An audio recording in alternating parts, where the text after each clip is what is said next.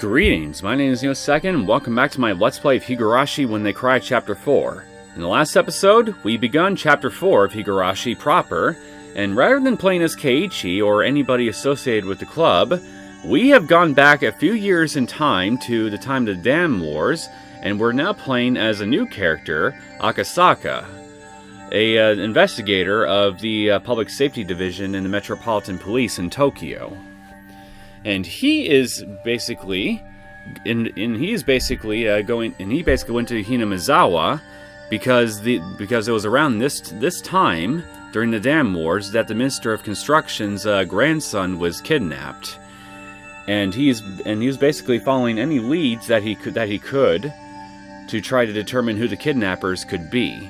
And well, along with the rest of the Public Safety Division, who are off trying to investigate their own any possible leads of their own throughout other areas of the country, Akasaka was sent to Hinamizawa, even though the supervisor in the Public Safety Division undoubtedly felt that it was not likely that the kidnappers were probably in any way related to the region and any of the conflict that was actually going on at the dam. At least I think that's what was said. I could be wrong about that, but anyway. And well, shortly after getting there and talking to some of the local law officials, Asaka has pretty much eventually come to the conclusion that the kidnappers may very well be related to one of the local three families that that supposedly controls Hinamizawa from the shadows, that being the Sonozakis. And with Detective Ooshi's help, who he ended up meeting shortly after arriving in Okinomiya, he's going to try to use any connections that Ooshi knows, and Ooshi may have here, to try to gather any information he can that could point to the Sonozaki's involvement in the kidnappings in any way. Even a tiny hint of anything that he can get his hands on.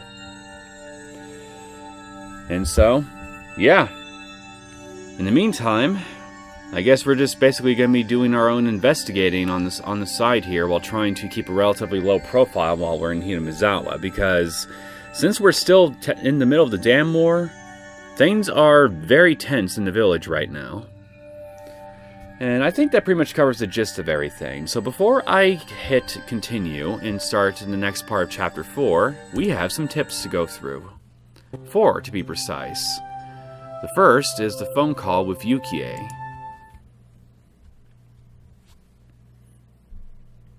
Oh,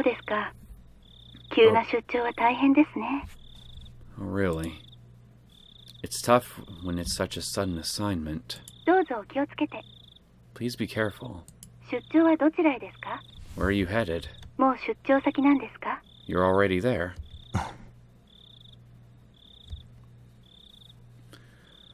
Whenever I headed out on assignment, she would ask where. Not just Yukie, but anybody would have asked the same question. If it was a cold place, she would urge me to pack a thick jacket. If it was far, she'd warn me to be careful on the drive over. It was just normal everyday concern that led to asking such an obvious thing. I felt sad that I couldn't answer such a run-of-the-mill question. Sorry. It's something that you can't talk about, isn't it? Please be careful. Yukie. Sorry, Yukie.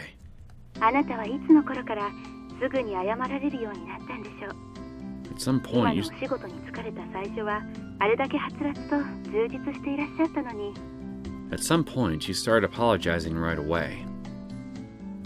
Even though when you first started your job, you were all gung-ho about it. Yukie laughed as though she had realized something. At times like this, Yukie had the magical power to see right through me.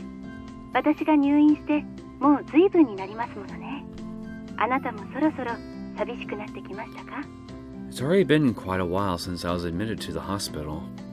Are you finally getting lonely?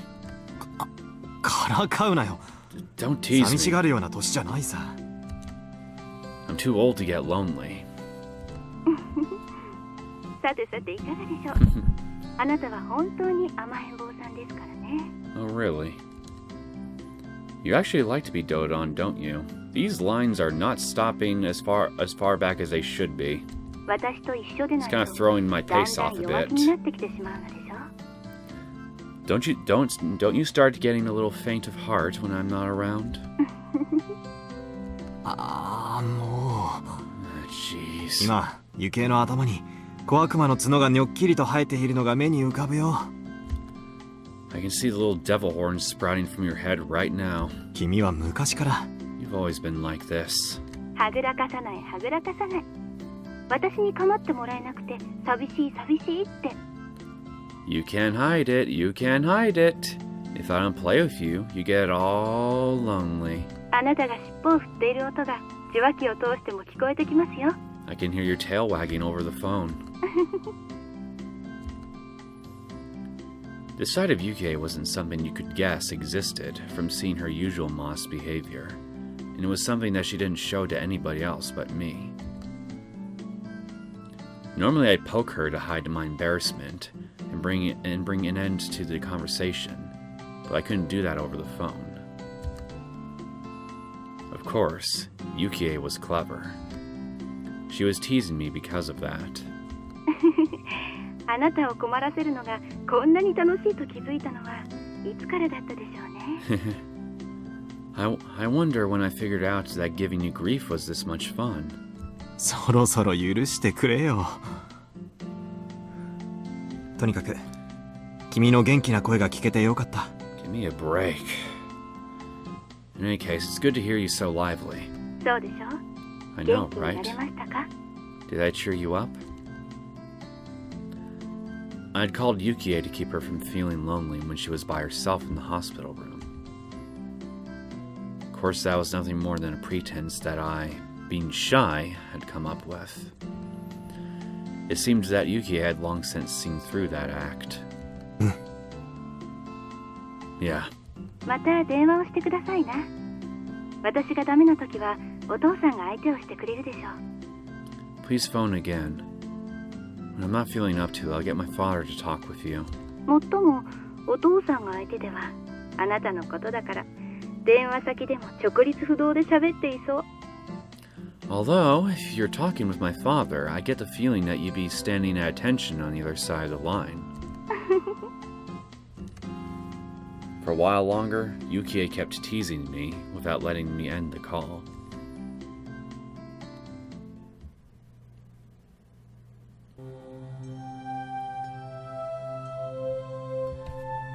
Well, if nothing else, I think you two have a cute relationship, even though I do feel kind of bad here that the nature of your work does separate you two very often. A record of opening remarks.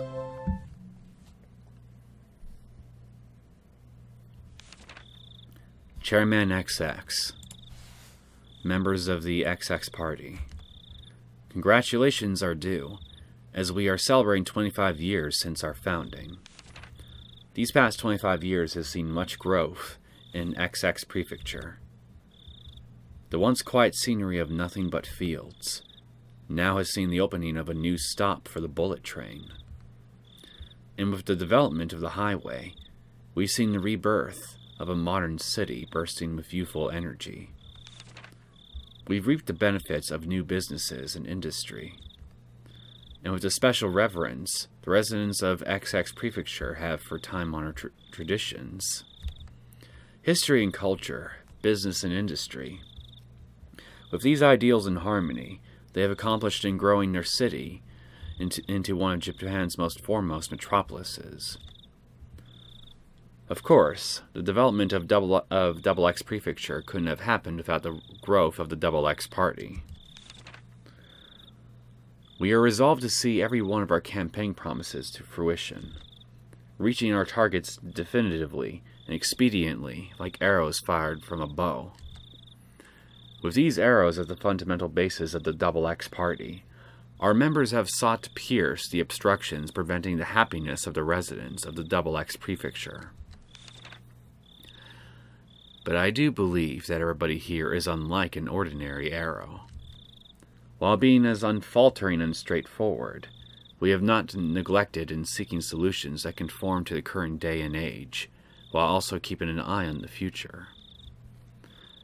An arrow, once loosed, can only fly to its destination. Everyone here, however, is no simple arrow. Even once loosed from the bow, without neglecting our studies, while employing new methods, and implementing more effective and flexible ideas, thus being able to change trajectories mid-flight, we are magical arrows. The modern age marches ever forward. Sometimes it marches faster than the time taken from planning to execution. The following part was not in the script. It is thought to have been ad-libbed by the minister. For example, there have recently been numerous problems with the Hinamizawa power plant project. Rather than forcing through the project solely because it was decided upon by the government, it is necessary to reflect on and adjust to the ever-changing needs of the residents, the region, and the next generation. The protests by the local residents that surround the Hinamizawa Dam, these are also the will of the people of XX Prefecture. If you feel that there is no need to listen because the project has already been finalized, then you do nothing more than shed a poor light on Japan's post-war democracy. The following is as per the script. For the lasting happiness of the citizens of Japan and the residents of XX Prefecture, please consider these policies thoroughly. I believe, however, we have all gained something from the flexibility and foresight of the XX Party. I have taken up much of your time. However, allow me to say the following to celebrate the 25th anniversary of our founding. Chairman XX, members of the XX Party in attendance, thank you very much for today. From the opening remarks of the XX Party Prefectorial Forum and 25th Anniversary Celebration.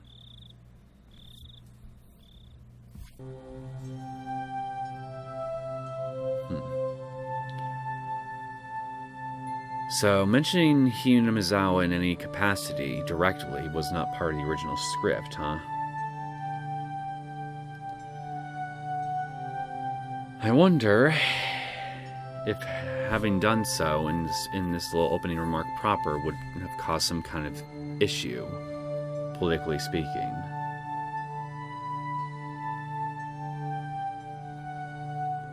Gears and fire and the taste of honey. None of these things sound like they go well together, but honey does taste awfully sweet.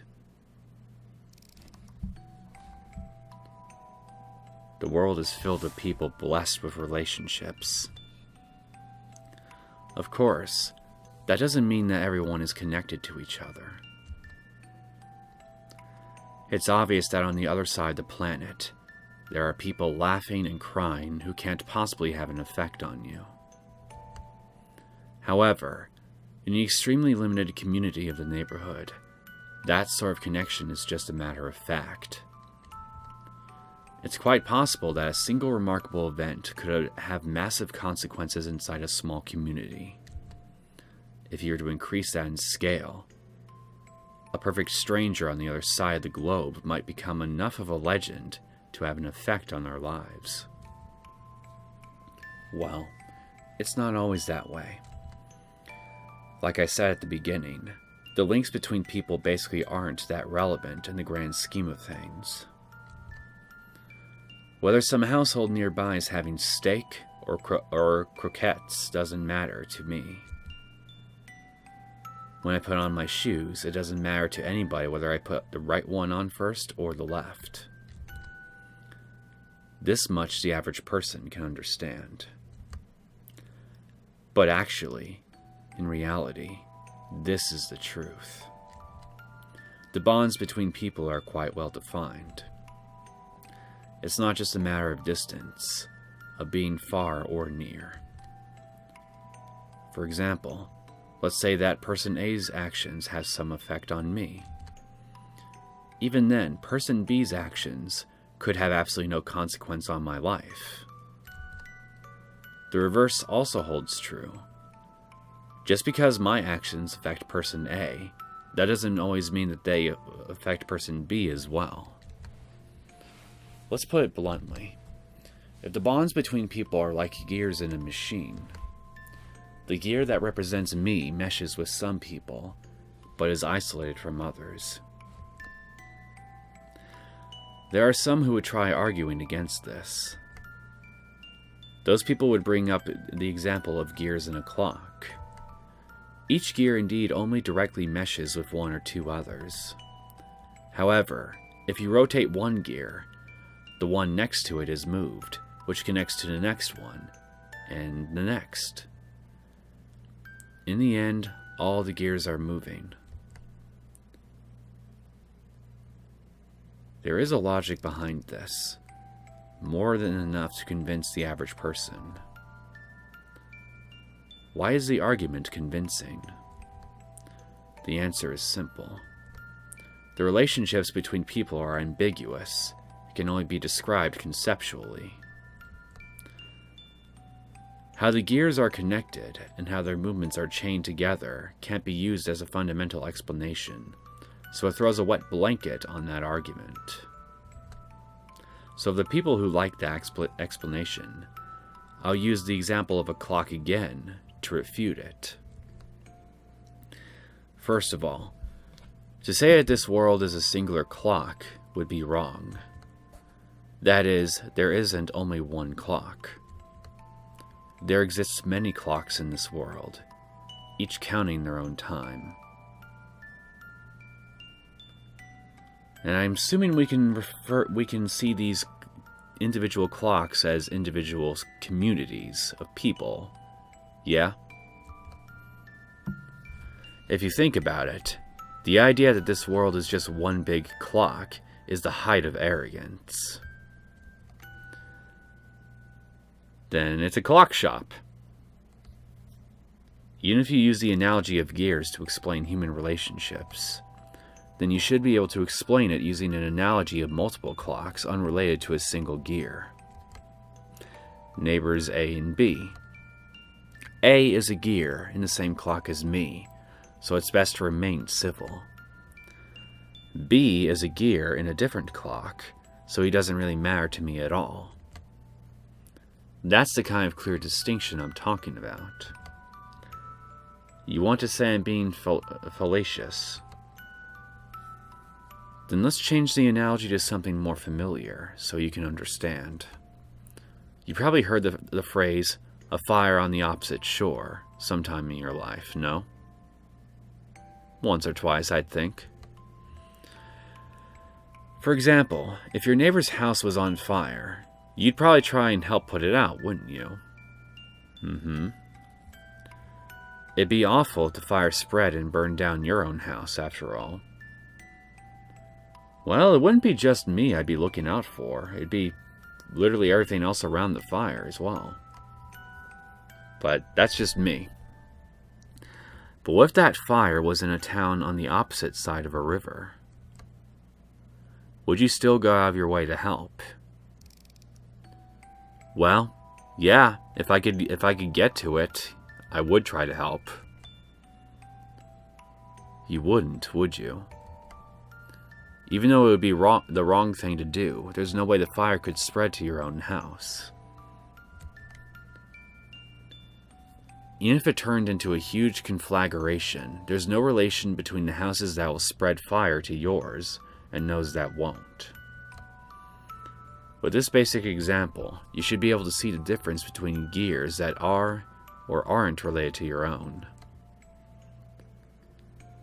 Having said that, there's still a lot to think about, even without a river to divide it. After all, it's not a spatial problem like being on the other side of the river, is it?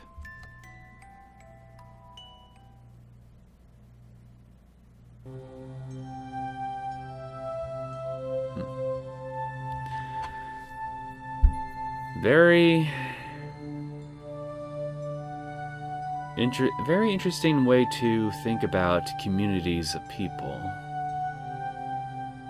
And divided communities to boot. And how each gear, so to speak, interacts with the clocks that they're a part of.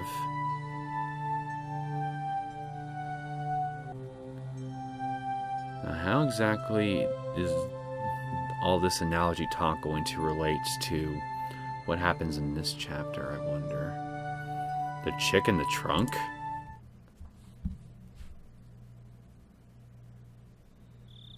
The car had stopped, but he didn't know any more than that. For not only was he blindfolded, but locked in the trunk of a car. How could people become this powerless just by being robbed of their sight? He absolutely wouldn't have known this without experiencing it firsthand. He soon realized it was pointless to try and undo his bonds, with the confines of the trunk quickly making him lightheaded. He had no choice but to let this mild torture dull his senses. Are you the grandson that got kidnapped by chance? That's why, when the car stopped and the unpleasant vibration ceased as the engine was killed, he couldn't help but delude himself that he was being set free, even though nothing had been resolved in reality. Of course, he was soon removed from that delusion. He strained his ears when he heard one of the men who had abducted him, and an older man he was hearing for the first time strike up a conversation. It has to be the kid. Nice to meet you. The chick is in the trunk.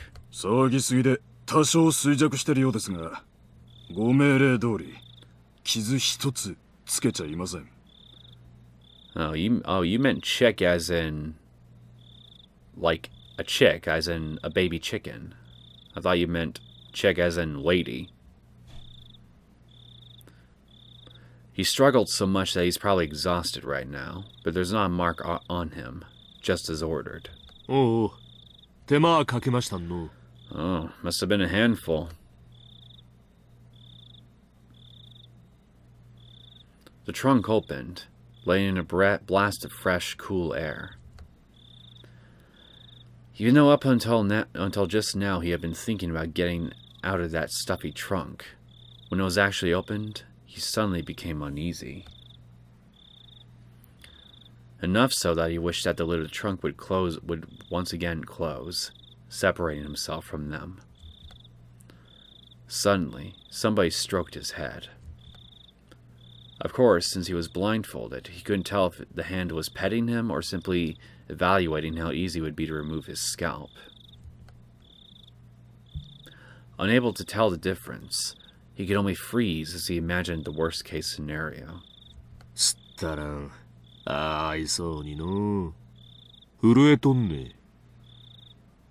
Poor little bugger.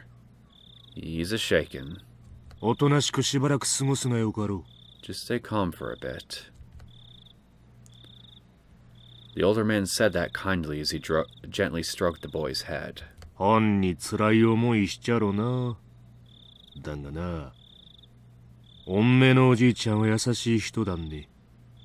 This must be real tough for you. But you see, your Gramps is a nice man. He'll help you soon enough. Having heard nothing but the average standard dialect his whole life, the older man's distinct intonation left a deep impression on the boy.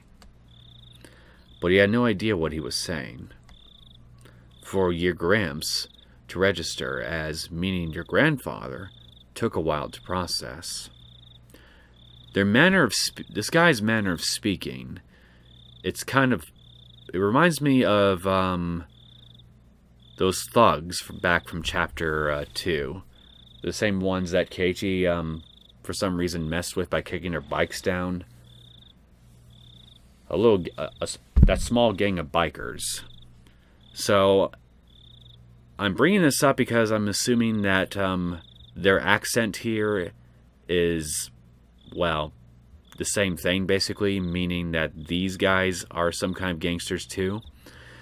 And if that's the case, then, well, I think it may very well be the Yakuzas in the Sonozaki family, because, well, Yakuza is basically an organized crime syndicate. So, yeah, if this guy's accent is any indication, then this could very well be a strong indicator that the Sonozakis were definitely involved.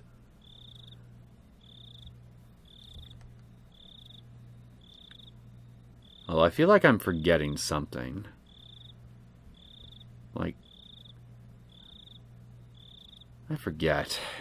Mion in Chapter 2, did she actually confirm that they kidnapped, that the Sonozakis actually kidnapped the grandson of the Minister of Construction? Because I'm pretty sure that was brought up at some point during the end of Chapter 2. I want to say yes, she did confirm that, and I'm just not remembering it clearly for some reason.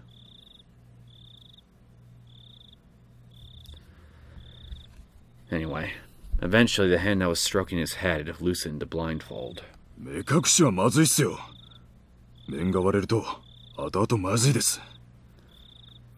Can't keep his eyes covered. If he splits his face, if he splits his face open, it'd be bad. Ah, so kanu. Nanra, semete sarugutsu wa kurai hazushita ranna. And with that, we might as well take out that gag. Kore gya, iki mo dekinne. You can't breathe like that. Sakebaretara mazui desu. Koitsu no koto wa ore tachi ni makasete kudasai. It'll be trouble if he yells. Leave him to us. Tak. Ki no kikai yachara na. Jeez.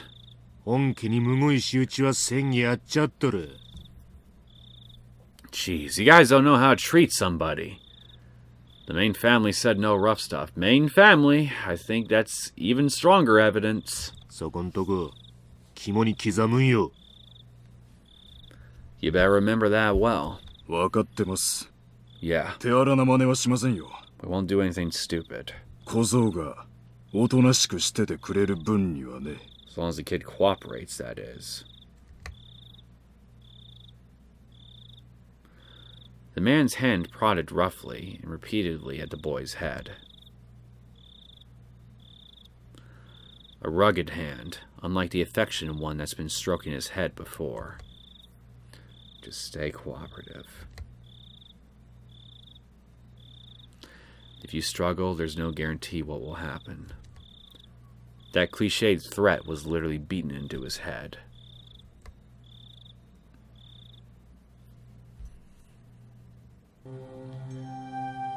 Just try not to aggravate your kidnappers, kid. That's all I can recommend to you. Okay, let's hit continue now.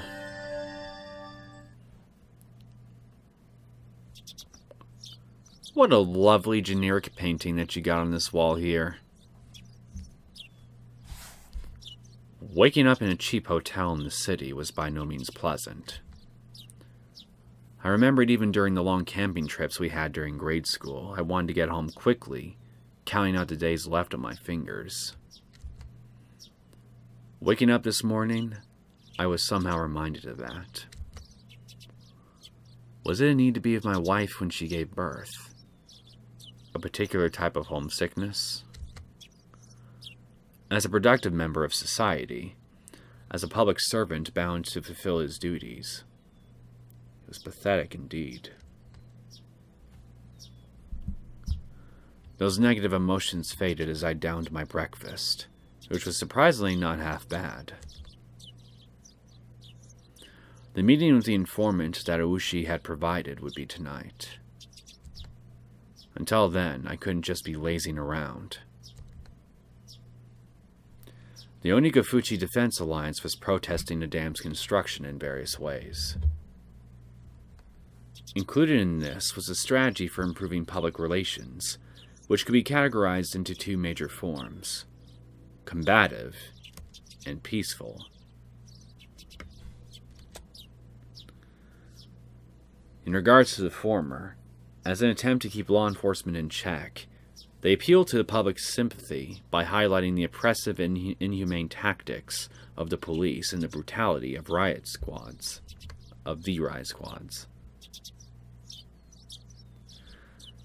The latter, peaceful route stressed how precious the natural surroundings of Hinamizawa was, seeking people who would oppose the dam on environmental grounds.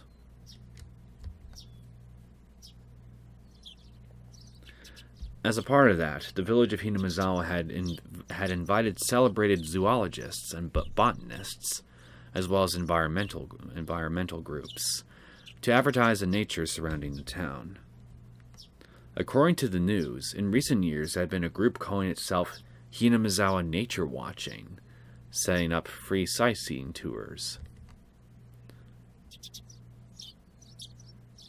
I would have liked to have taken advantage of the opportunity, but when I called the village administrative staff offices, they responded that it was too late to put in an application for the tour, and they were still undecided as to when they'd be doing another one.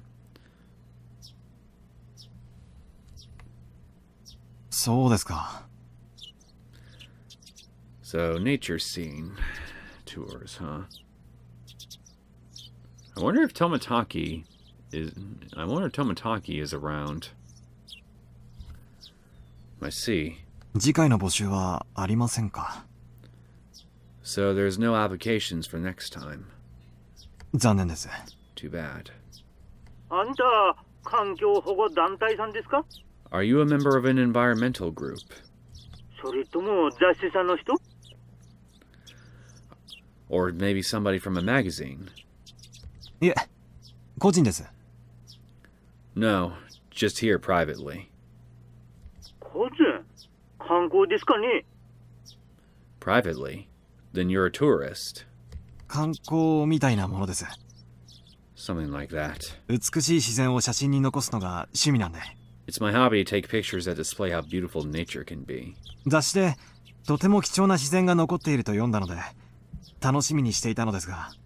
I read in a magazine that there were some precious nature reserves here, so I was looking forward to it. I knew there was an article that had something like that written in it, but I hadn't actually read it. Was this ad-libbed lie not going to work? However, contrary to my expectations, the person I was speaking to laughed happily.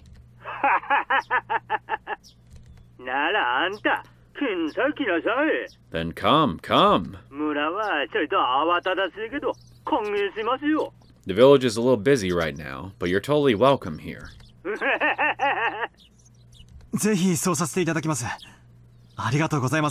In that case, I'll graciously accept the offer. Thank you. How are you getting around? Car? If that's the place, could I ask you for your license plate number?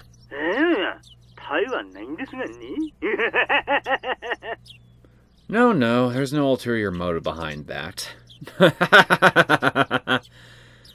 Okay, I believe you. That was sarcasm, by the way. That was probably related to the checkpoints they'd set up on the way to the village. If I didn't give them my license plate number, I'd most likely be hindered in various ways. I thought about using the car I'd borrowed from the prefecture, but I was lost on whether it was okay to tell them that plate number. If the Onigafuchi Defense Alliance was behind this incident, there's no guarantee that they wouldn't be able to find out who I was. I had to play it safe, so I elected to refrain from using the car. Then I got two suggestions for you. Use a taxi if one is available, or get yourself a bike. Give yourself a bit of exercise. No. Actually, I'm not using a car. If there's a bus or something, I'd prefer that. バスならありますよ。 We do have a bus, actually. もうそれ廃線になってますですがね。 The route is going to be discontinued soon, though. そんでいらっしゃい。 You can take that. 沖宮の駅から出ますよ。 It departs from Okinomiya Station. ありがとうございます。 Thank you very much. 探してみることにします。 I'll look out for it. 本当いつ来ます？ Need to shut off my phone's vibration for a second. Well, not for a second, but yeah. There. Now we won't have to worry about that going off again. When will you be coming? Hinamizawaさん初めて？ Is it your first time in Hinamizawa? 初めての土地じゃいろいろとご不安でしょう。 If it is, you must be unsure about a lot of things. 教えてくれりゃ誰か行かせていろいろご案内させますよ。 If you let me know, I can have somebody show you around. そんな。そこまでしていただくのは申し訳ないです。Oh no. I couldn't ask that much of you. 気にせんでください。 Don't worry about it. これも村の自然さ守るための PR なんですから。 That's just a little bit of PR we do to protect nature around the village. Judging by what I saw at the checkpoint, the villagers were at the very least wary of outsiders. That's why in order to move in and out of the village freely, I had to travel with somebody like Ooshi, or side of the dam protests. Having an interest in the natural environment surrounding the village tied into the peaceful type of PR that the village was using. I was a bit against having a watchdog attached to me, but that might actually work out in my favor. The entire village was fired up about the dam protests, so I might be lucky enough to hear some especially candid opinions from the residents. Given that, there was no reason for me to refuse their offer. 本当によろしいのでしょうか。 Is it really alright? でしたら本当に助かります。 If so, that'll really help. After that, I was shown the bus schedule and directed to which bus I should get on. Somebody would come and meet me at the bus stop in the village. After showing me around a spot I'd taken interest in, there was no doubt they'd bring me to somewhere, like an anti-dam information center. Then, over a cup of tea, they'd try and indoctrinate me into accepting their principles and beliefs. Well, if that was their aim, there'd be a lot of freebies involved. The world is about give and take, after all. I couldn't be going in a suit. I pulled some plain clothes out of my travel case and changed into something more casual. After that, after calming down by watching some local television, I left the hotel and set out for Okinomiya Station.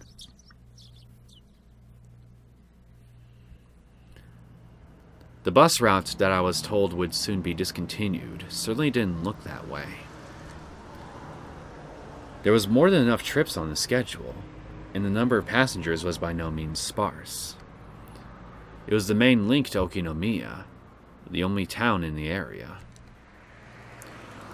The types of passengers that stood out were older folk who didn't look like they could drive, and housewives who didn't seem like they had a license. If the area was submerged at the bottom of the lake, it wouldn't matter if there was a bus route.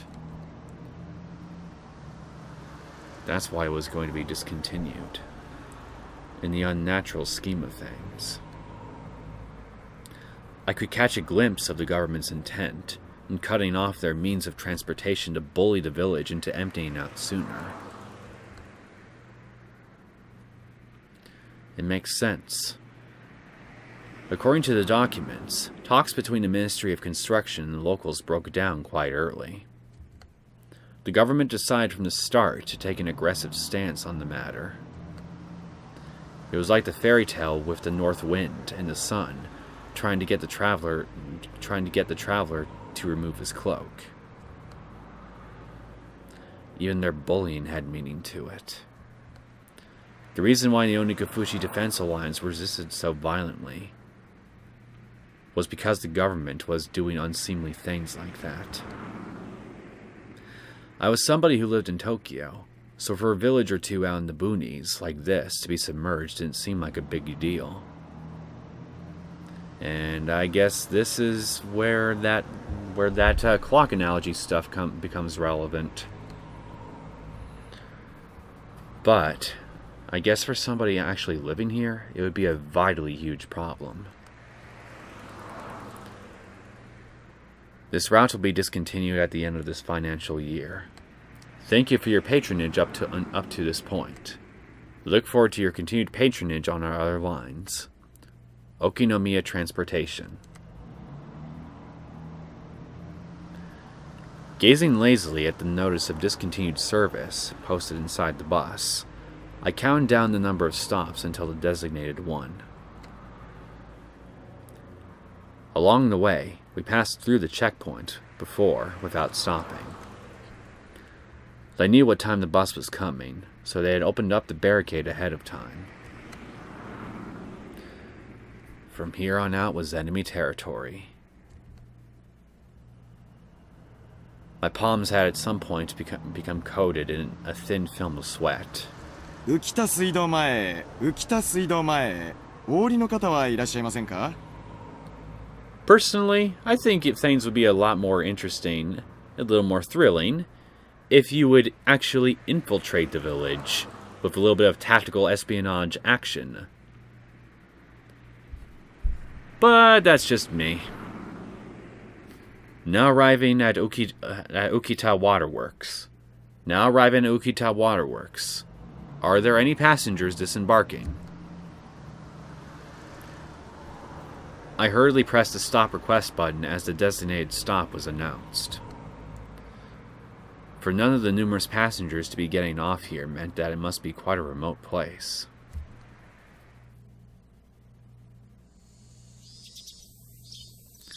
In actuality, the stop I got off at was so abnormally run down that I could tell it was barely used. As soon as I stepped out, an intense atmosphere completely different than the interior of the bus assailed my body. And here is that old bit of familiar road. Hello, road. It's nice seeing you again.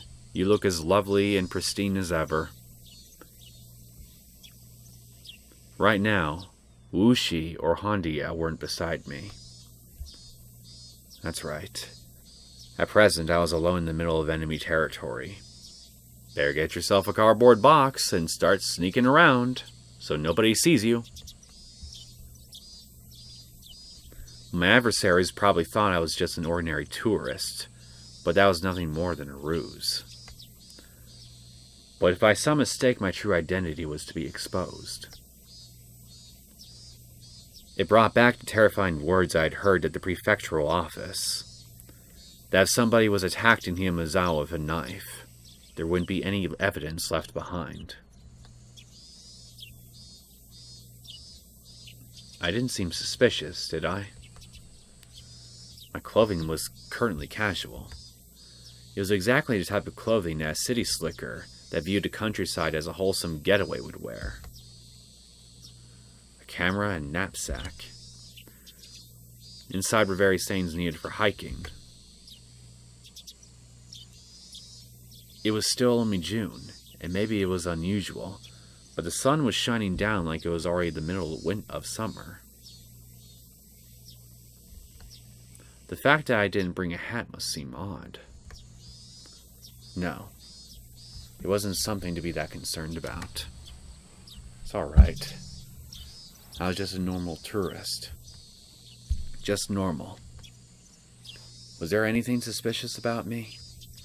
You know, the more you keep worrying about that, the more suspicious vibes you're going to give off to anybody paying attention to you. Just act normal. Asking that, as I turned around to look at the bus that was departing. Hello! All the passengers by the window were staring down at me, silently. Well, I didn't expect to see these eyes again. Hi! I should probably be scared right now, shouldn't I? They were staring right at me, as if they had seen right through my proud little outfit. Just staring, looking down at me. Countless stares rained down like needles on me from the windows open to the air out to air out the bus. All that rained down were stares. None of them were saying a word. But all the more, their silent stares told me more than a million words could. Hurry up and go back to Tokyo, you outsider.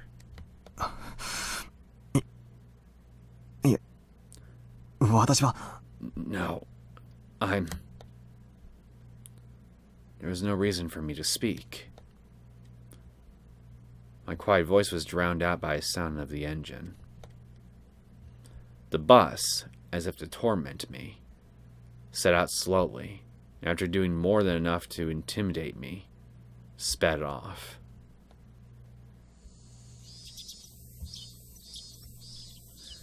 A thin film of sweat began to rise from my entire body. According to the documents, it was a village that seemed wary of outsiders. Its population was small as well. If they saw an unfamiliar face, they would be quick to identify that face as an outsider. On top of that, nobody else had gone off at this shop. It was a bus stop that they normally just passed on by. Somebody actually getting off there. There was no doubt that it had drawn some attention. But this wasn't a slip-up. They were the ones who directed me to get off at this stop. There was nothing to worry about. I hope for your sake that's true, but honestly I have no reason to think that you are in any danger.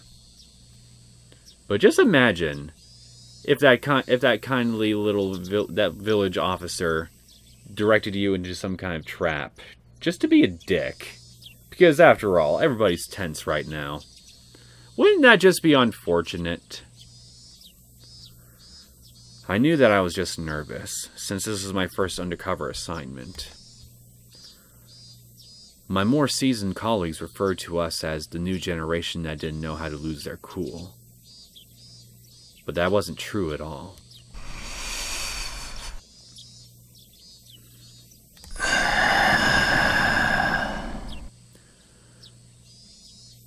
In order to calm my breathing down, I exhaled the unpleasant air residing in the pit of my stomach.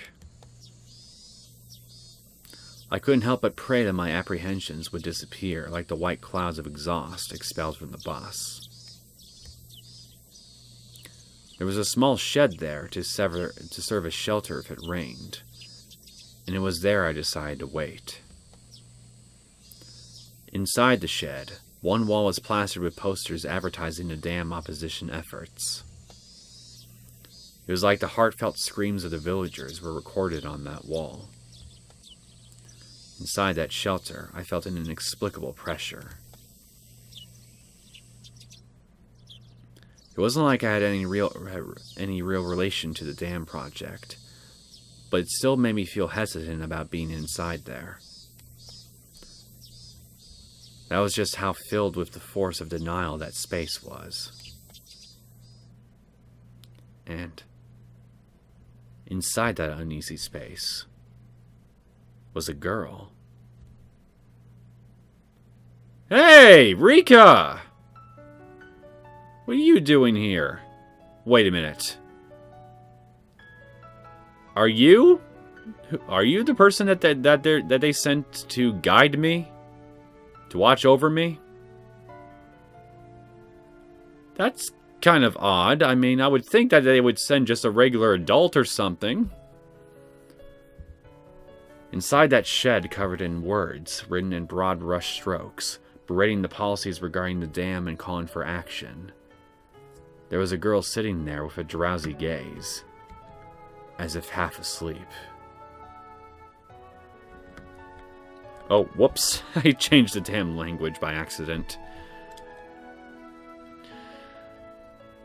The two images clashed so much that I could only stand there dumbfounded for a moment, trapped in such a surreal environment.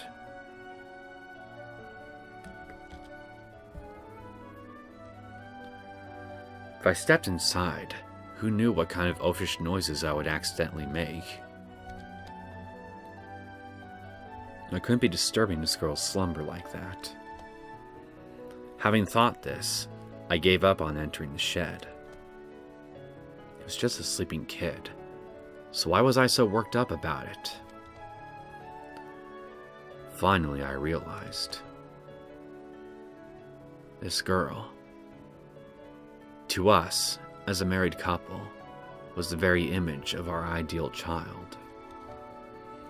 Even after numerous examinations at the hospital, we didn't know for sure what our child's gender was. Whether we could tell if they were a boy or a girl, let me reread that. Whether we could tell if they were a boy or girl was, in the end, dependent on whether or not we could get an image of their genitalia. There was, of course, no guarantee that it was a girl. But with things the way they were, the possibility was high. Maybe they got really tiny balls, even for a fetus. Even so, Yuki had been saying that the chances that it was a boy or girl were even. But in my heart, I had already decided that our coming child was a girl. Since the day I decided that until now, it was so fun to imagine how our child would grow up that I couldn't help myself. Amongst those numerous imagined forms, the one that I thought to be the most ideal had materialized right in front of me. Of course, a little of it was due to the circumstances. In my ideal image, her hair would be on the short side. The girl in front of me, though, had long hair. It was almost as if somebody had taken my ideal and made some small adjustments. It certainly wasn't something unpleasant. Even so, I felt like I was sullying her just by looking at her like that. She had an immaculate, no, a divine air about her.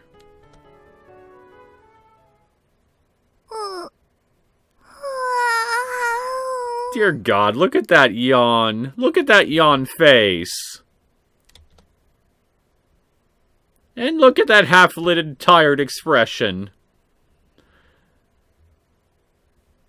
That girl with the angelic smile, with a yawn wide enough you could see her molars, woke up all of a sudden. I didn't mean to peep. But locking eyes with a girl who had just woken up like this somehow made me feel like I was playing a prank on her. I wasn't doing anything shady, but I became flustered. The girl spoke. No. Cried out? If you're crying out, then I should be concerned, shouldn't I? Me. Never mind. I totally should not be concerned at all. So, Rika! Hi! How you doing? Meep? Like that character on the show of the puppets? With the orange hair? I have no idea what puppet show you're referring to. I thought it was just one of those greetings kids do. So in order to prove I wasn't a suspicious person, I responded in kind. Me. Meep. Me. Me. The girl stared at me dubiously with a doll-like expression. cute, but cold and hard to read. Well, I wouldn't be surprised. There was, after all, an unfamiliar man right in front of her when she woke up, who responded with meep when she said the same. Suspicious. She definitely thought I was suspicious. Me.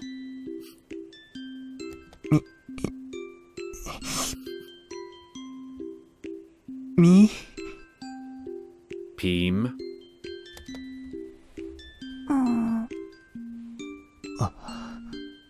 Now look what I did. I struck them both silent. I'm really good at fucking things up. We were both at a loss for words. I know! I'm just special!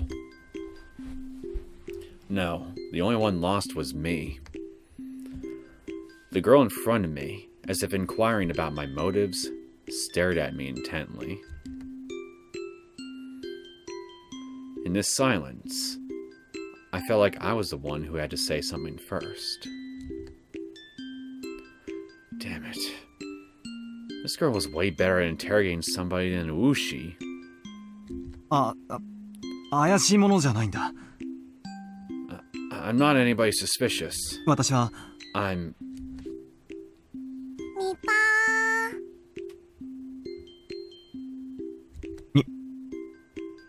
Nipah?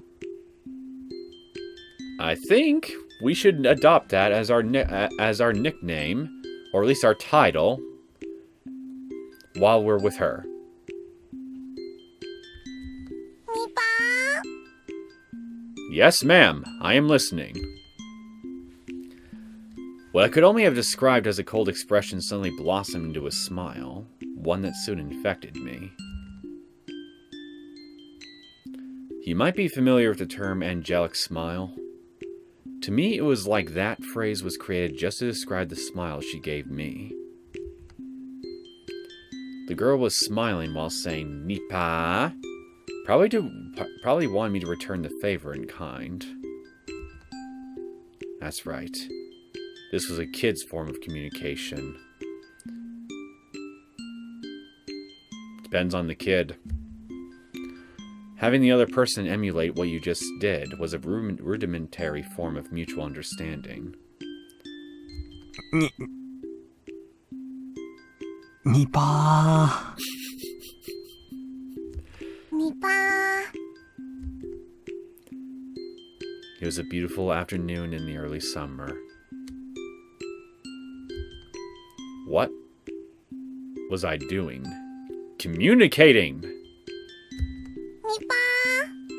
Nipah! Nipah. Put some more zest into it, you asshat! Well, whatever. This was interesting in its own way. If making somebody happy with just a smile was the work of angels, then this girl definitely was one of them. I couldn't help but pray that my own child, who was soon to be born, would grow up to be like this girl. That strangely gentle moment was finally brought to an end by the arrival of a car. An older person waved at me from the driver's seat, a dry smile plastered on their face. Hi there, good afternoon. Sorry for being late. Aw, so Rika isn't our guide. Damn it. That would have made things infinitely more interesting. You're the tourist who phoned yesterday, right? Yes. Sorry to keep you waiting. I'm running a little behind because of the farm. Hop right on in. It looks like the weather isn't going to hold up for much longer, so I'll show you around real quick. 天気ですか? The weather? It changes fast around here. まあ、夕立になるかもな。 There will probably be evening showers again today. そうなったら、ほんと写真さ撮るところじゃなくなるでしょ。 If that happens, you won't be able to take any pictures. ほら、乗って乗って。 Come on, get in, get in. み Meep. Turning around, the girl was standing right behind me with an intrigued expression. Her body language somehow reminded me of a stray cat that followed you around after you played with it a little. So charming. Maybe you should feed her. Because like the stray cat, maybe it's hungry. あれ、リカちゃまじゃねえですか。 Well, if it isn't Rika-chama. ありがたや、ありがたや。 Praise be. Praise be. ニパ A girl named Rika with an immaculate smile, and an old man praising her while rubbing prayer beads in his hands. It was a rather mysterious sight to behold.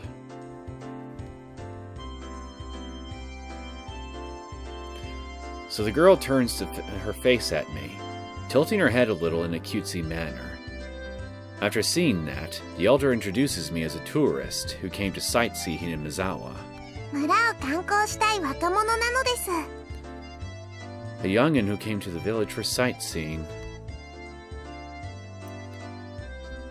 The girl, Rika-chan, said that with a smile as she clung onto my arm.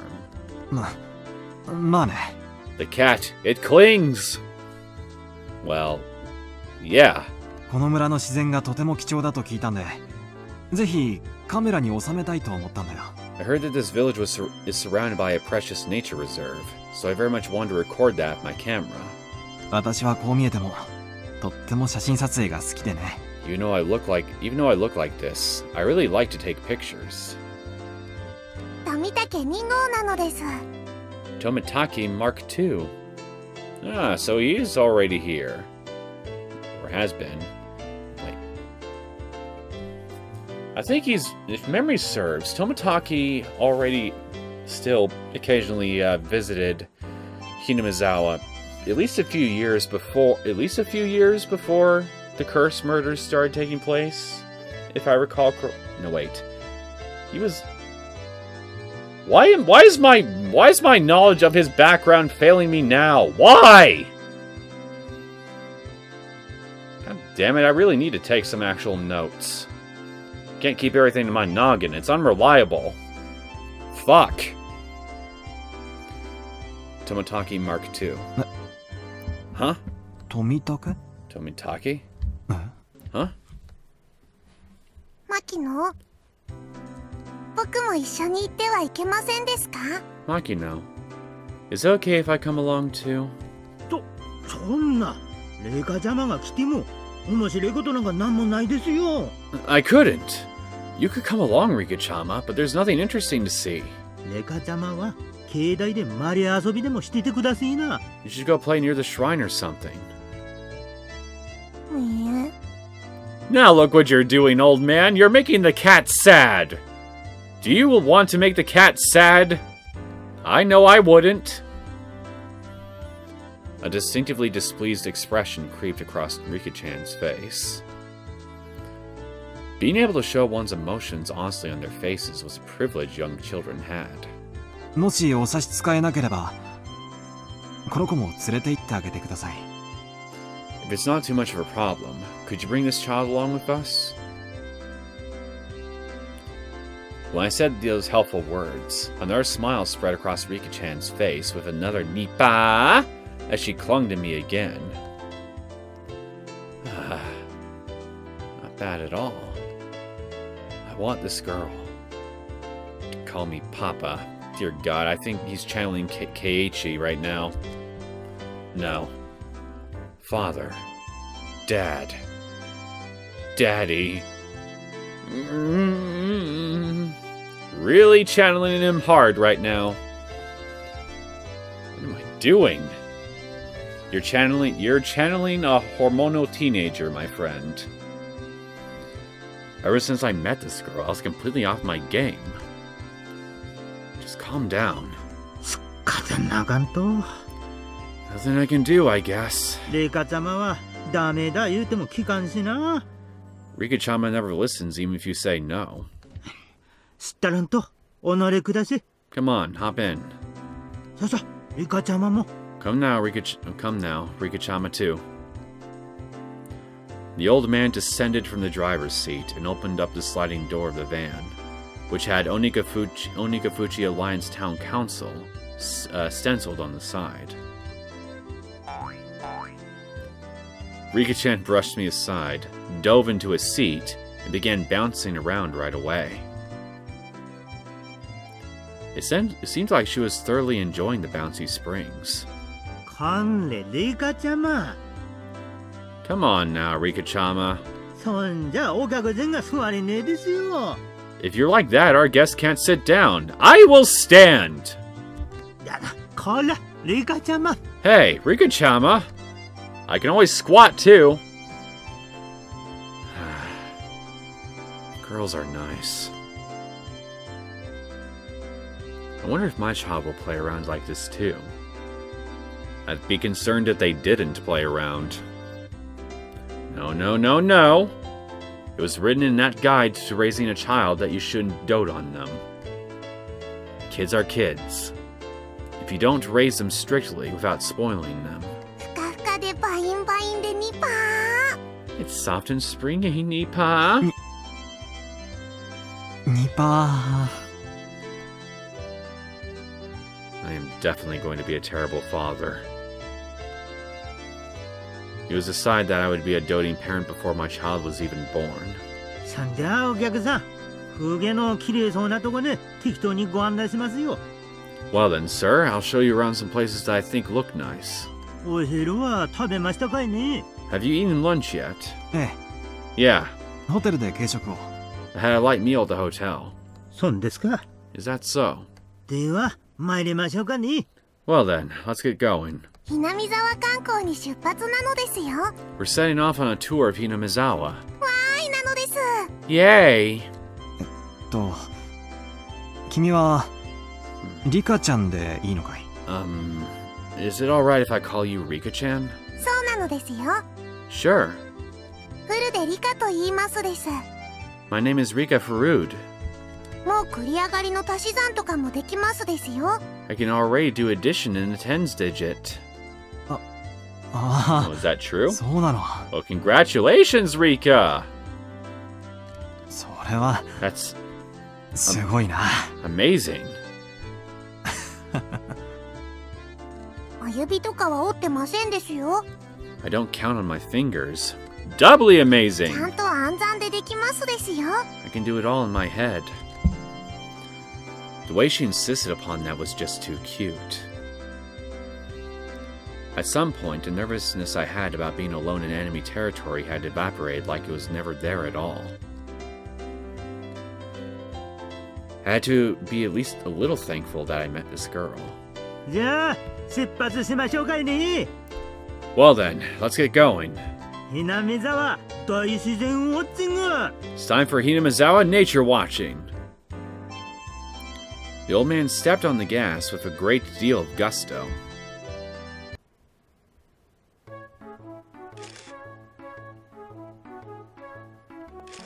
Well, here's that old familiar bridge again. Happy memories!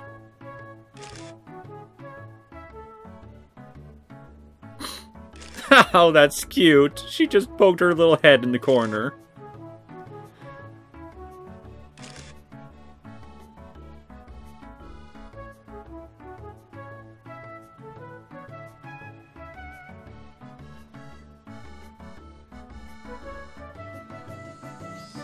The old man, who's apparently named Makino. Was he the same Makino that was listed as the auditor of the Onigafuchi Defense Alliance? Showed me around places that were all breathtaking. Even though I wasn't really here for sightseeing, I couldn't help but be impressed. First of all, this was different from the simple scenery of a city. The scenery of a charming village like this, no matter how mundane it seemed to the villagers, had a tranquil appeal to it. I know, isn't it grand? And I'm not being sarcastic.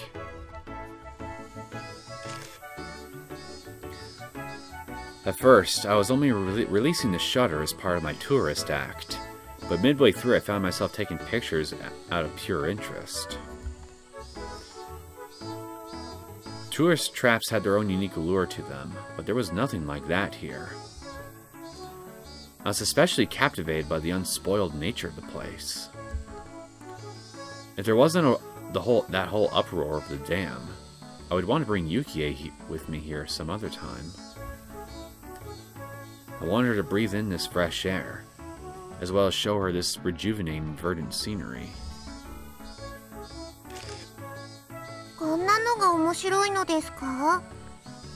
Is something like this that interesting? Well, of course it is, Rika! Look at how well placed all those bricks are! It's just fine craftsmanship right there.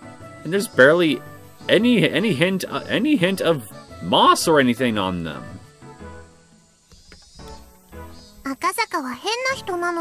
You're a strange person, Akasaka. いや、こういう円筒状の郵便ポストなんて今はとても貴重だよ。No, these cylindrical mailboxes are rare nowadays. Who gives a shit about mailboxes? Look at the damn bricks! どことなく漂うノスタルジックな雰囲気は渋いと思わないかな。They have a certain nostalgic air about them. You wouldn't happen to think they're elegant, would you? ひなみざわは楽しいですか? Is Hinamizawa fun? Half the time it is, yes. Hmm? まあ、楽しいよ。Yeah, it's fun. 退院したらぜひ家内を連れてもう一度来たいよ。Once she's discharged from the hospital, I'd like to bring my wife here at least once. その時には生まれている子供も一緒にね。With the child that would be born by that time. 今は出産を控えて入院しているんだ。Right now she's in the hospital waiting to give birth. 予定日がもうすぐでね。She's due any day now. 君みたいな可愛い女の子だといいんだけど。Be nice if they're a cute girl like you. お客さんはもうすぐおめでたですかいね。Sir, it seems like congratulations are soon to be in order. そんなでいけねえよ。Still, that's not good. 奥さん放り出してこんなとこに遊びに来てちゃ。To leave your wife behind and play around in a place like this, my job forced me to. I know it's horrible, but I mean, shit. I was momentarily at a loss for words. It was exactly how Makino said. There was no good reason for a man who was waiting for his wife to give birth to be playing around idly in this place. Did I slip up? Maybe a little?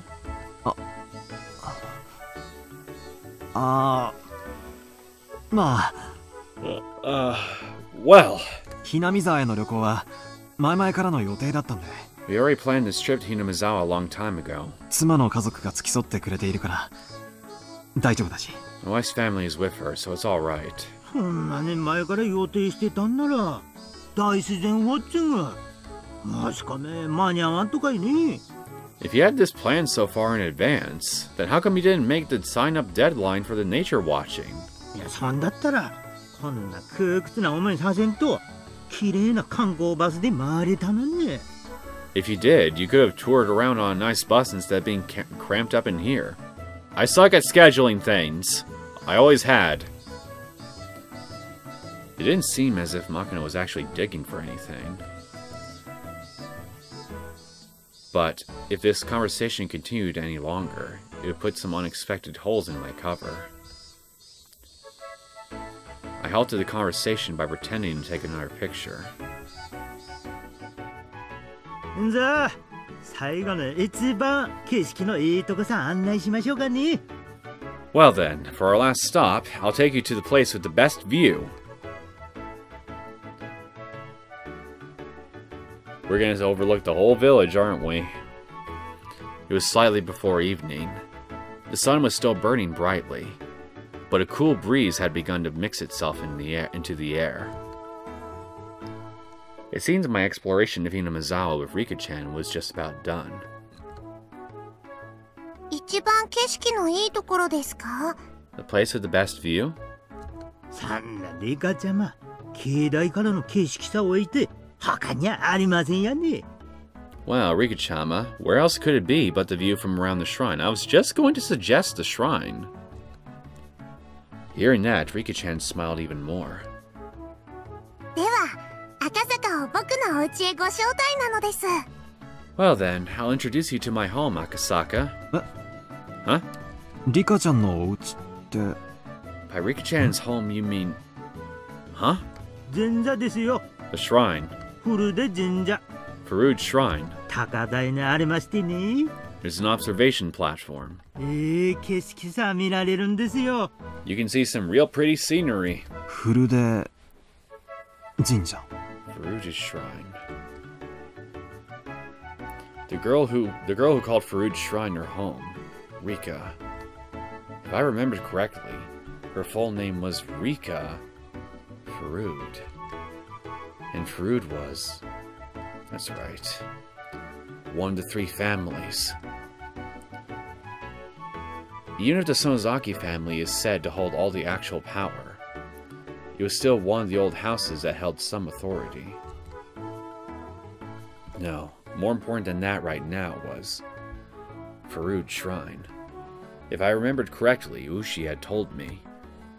Within the grounds of the Furude Shrine, there were the offices of the Onigafuchi Defense Alliance. And since the land around Furude Shrine were private property, the police couldn't set foot there heedlessly. Furude Shrine, where even Ooshi couldn't simply set foot into. The main base of operations for the Onigafuchi Defense Alliance. I've been given the unexpected opportunity to enter there. Don't do anything stupid now. I couldn't have asked for more. 楽しみです。 I'm looking forward to it. ぜひお願いします。 Please, if you would. じゃあ酒々参りましょうかね。 Well then, let's get there quick. 天気も少し怪しいですからな。 The weather seems to be getting a little iffy. The sky had suddenly become overcast. It wouldn't be odd if it started raining soon. The cicadas, as if trying to finish their daily allotment of chirps before the evening, cried out even more fervently.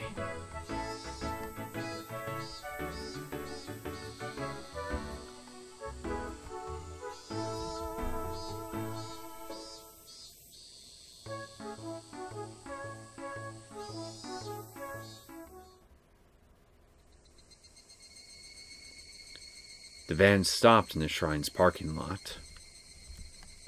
Also parked there were numerous other vans with loudspeakers mounted on top of them to act as makeshift propaganda vehicles.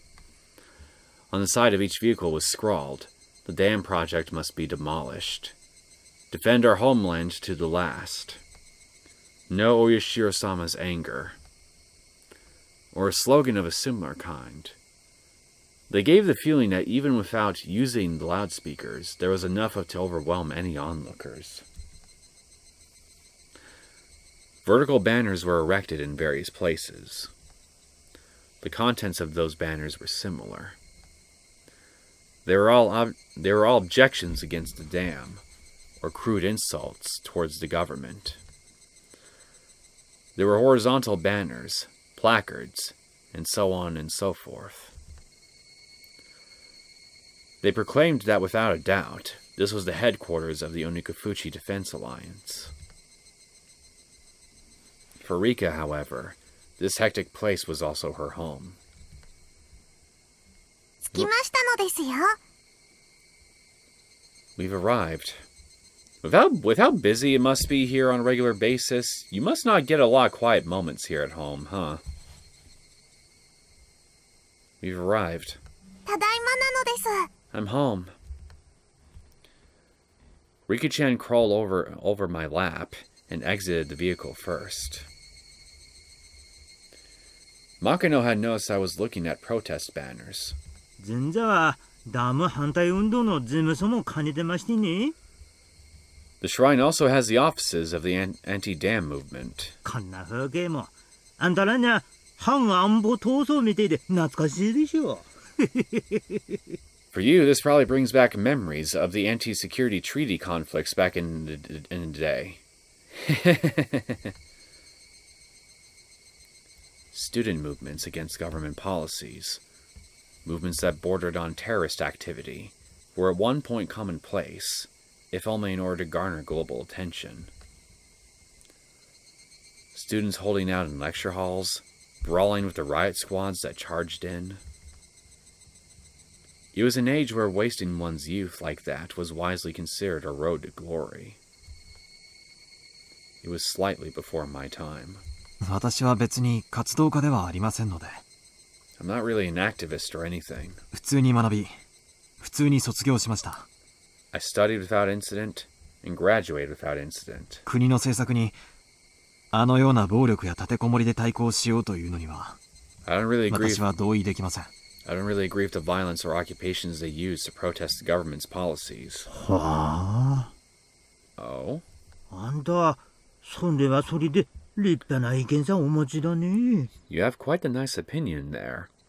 It'd be a shame if something were to happen to it. 政策に意見したかったら、同じ意見の政治家に投票するか、自ら政治の世界に飛び込み、正当な手続きを持って意見を主張するべきであると思っています。If you have an opinion on a policy, vote for the candidate who shares your view, or enter the political world yourself and assert your beliefs in a lawful manner. それが民主政治の原点です。That is the foundation of democracy. それに、暴力で挑戦するなど、あってはならないと思います。I don't think that's something you should challenge with violence.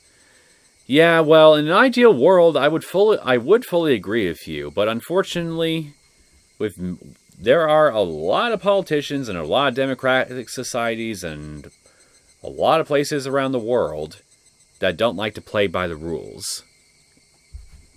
So sometimes a little bit of grassroots activism is needed, as unfortunate as that might be to admit. But like I said, in an ideal world, we wouldn't have any need to do anything like that ever, for any reason, no matter which part of the world you're in.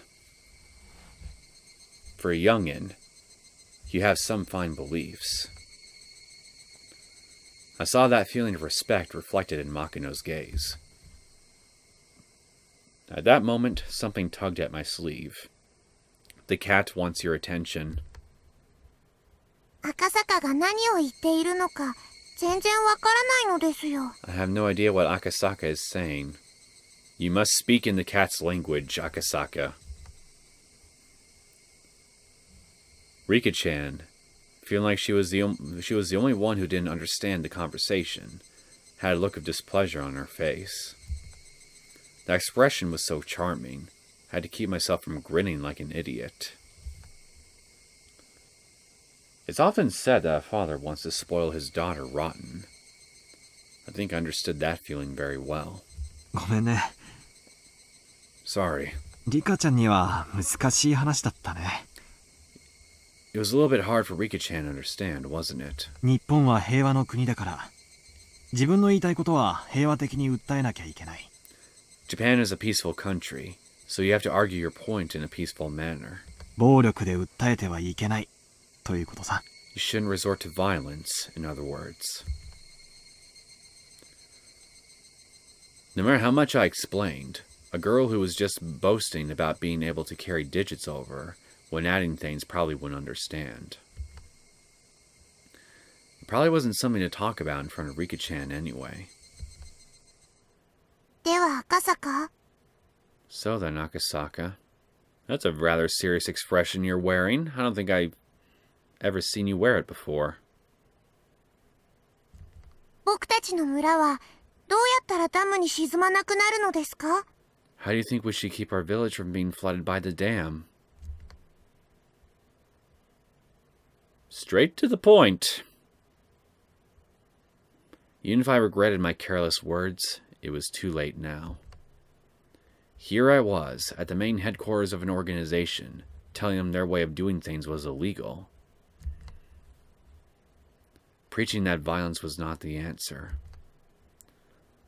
A complicated feeling had mixed itself in with the respect in Makino's gaze.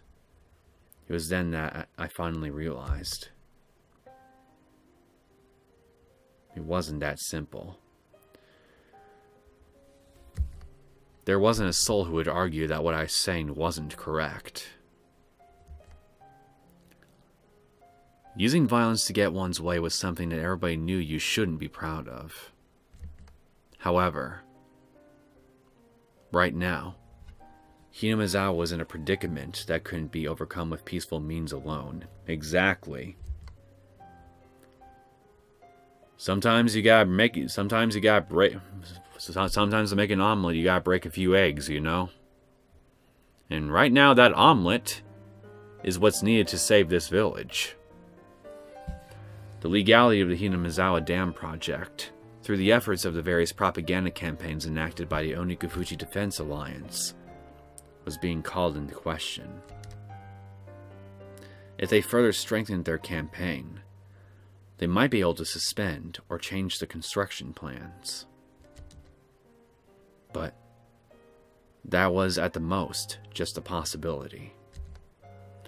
If the government proceeded with the construction as planned, it wouldn't be long before this place was at the bottom of a lake.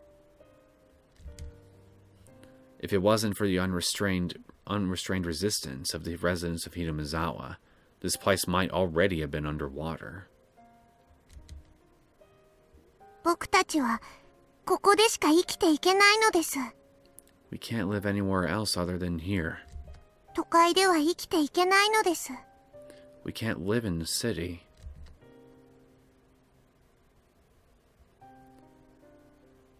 The words of this remarkably young girl were all too accurate, carrying with them the screams of the hearts and minds of the residents of Hinamizawa.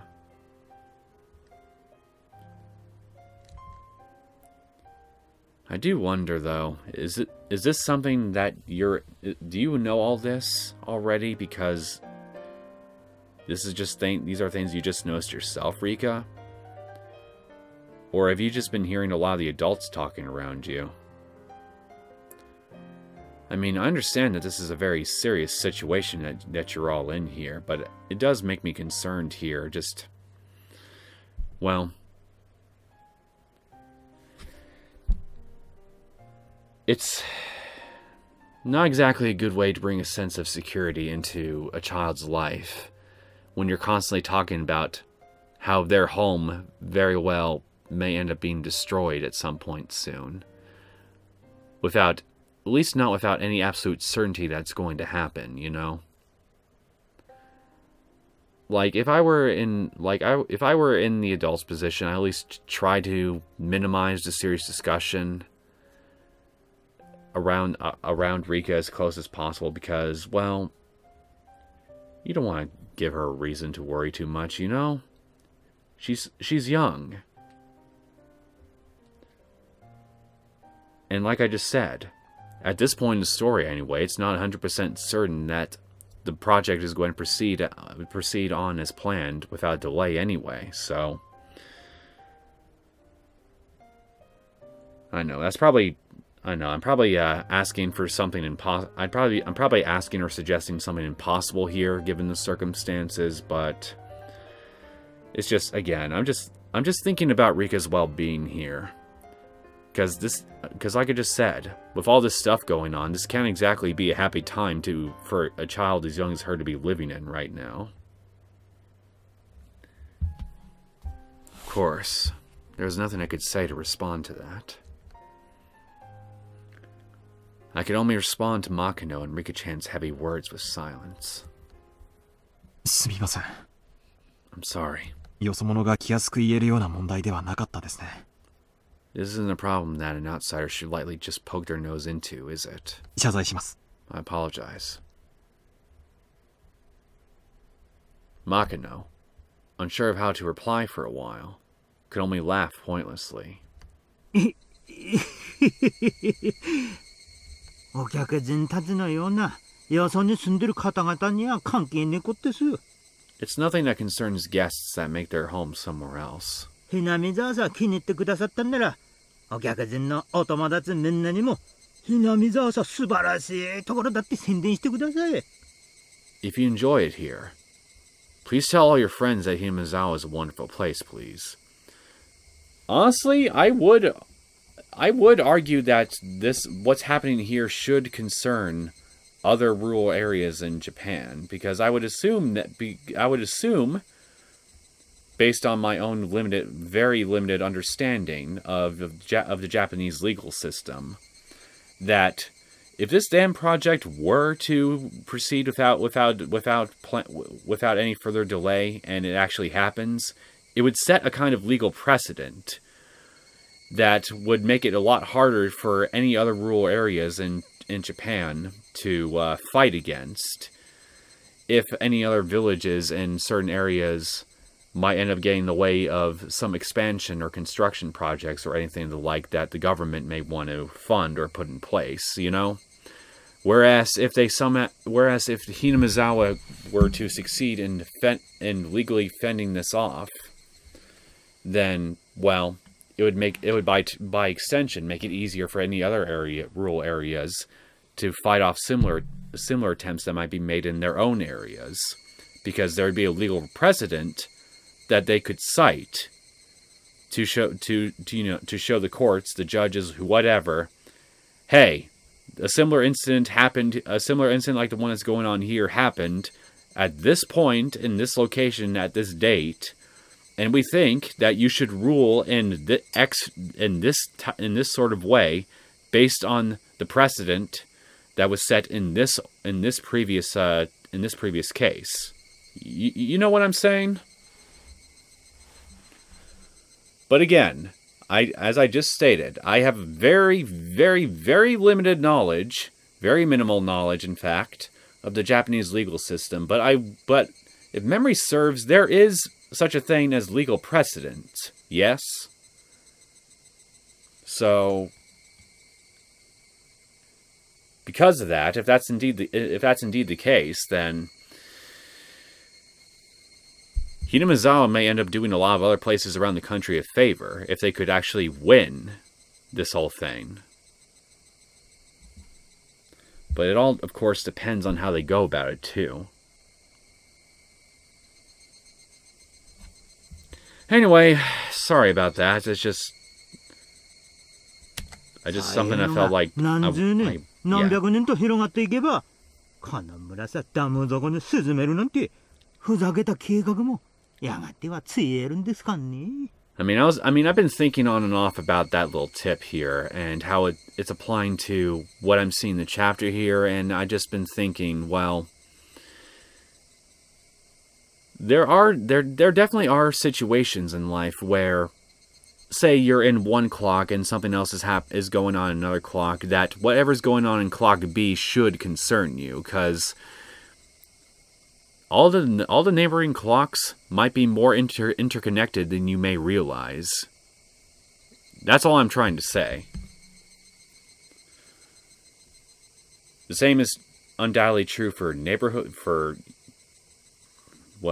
prefectures and countries and even international stuff too.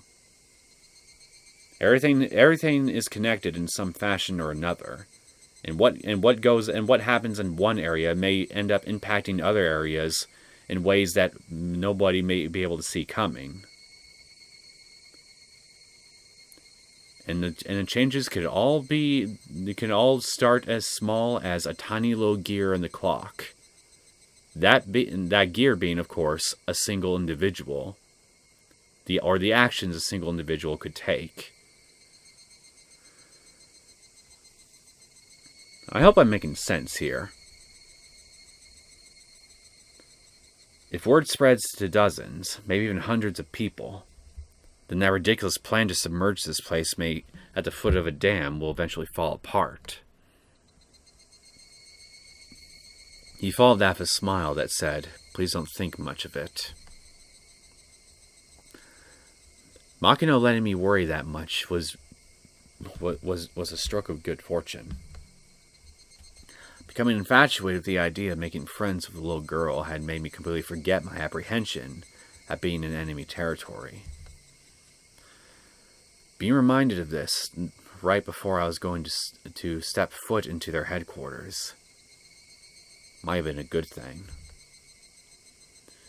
If we had this exchange in the middle of their office, if there was a short-tempered youth in there that might have come at me, thinking how extreme they were, in the worst case, my life could have been in danger.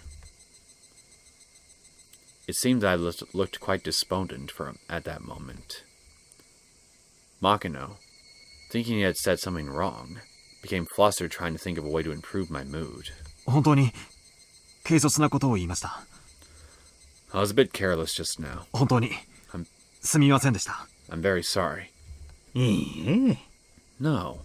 そんなね、お気にされないでください。 Don't worry that much about it. 今日案内してもらった村のあちこちは、どこもとても美しく、素晴らしい場所ばかりでした。 The sights you showed me around the village were all beautiful, wonderful places. もう一度来たいと、心底思わされました。 I really do want to come here one more time. そんな美しい村が、ダムの湖底に沈むことになれば、必死の戦いになるのもわかります。 If this beautiful village is going to be submerged at the bottom of a lake, I can understand why you would fight so desperately. I had somehow managed to use my despondent look to change the topic in my favor. After a bit, Makino had returned to his usual high spirits. It seemed he believed I had completely sympathized with his point of view. そうそう。 Now. そんな話はこれくらいにしましょう。 Let's leave the talk at that for now. 本当にとても景色さえいいところがあるんです。 There's a place around here with a really great view. 行きましょうですよ、赤坂。 Let's go, Akasaka. Rika-chan, seemingly happy to be free from all the boring and gloomy adult talk, bounded up the stone steps. There was no real need to run, but in order to catch up with her, I also darted up the steps. Be considerate of the old man. He might not be able to run as fast as you guys. There were several tents belonging to the town council erected on the shrine grounds. Inside the tents were several folding tables and chairs, and a number of the old town council members were livening things up with chit-chat.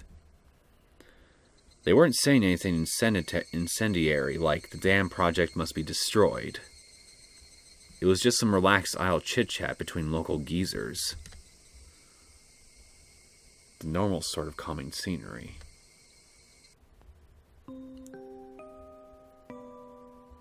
At the entrance of a shed that looked like a meeting place, there was a large sign erected, with Onigafuchi Defense Alliance headquarters, written in bold brush strokes.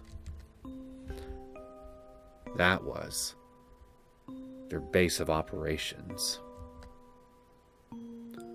To be honest, it was a bit of a letdown. If you asked what I had been imagining, this is a bit embarrassing, but I'd have thought it would be something much more dramatic, with barbed wire fences and barricades. My first impression of the place, though, was completely different from that. It looked like a simple backwater town hall. It didn't look anything other than exactly that. The old folks who were chatting had noticed Rika-chan's presence. Rika-chama じゃないの。 Well, isn't it Rika-chama? もう子供はお家に帰る時間だよ。 It's time for little kids to head on home. ここは僕のお家なのですよ。 This is my home. Thank you. I was like seconds away from pointing that out. The old folks guffawed, since she wasn't wrong. From that exchange, I could tell that this Rika Furude girl was loved by everybody. Makino-san, その人? Kiichiro. Wait a minute. Kiichiro.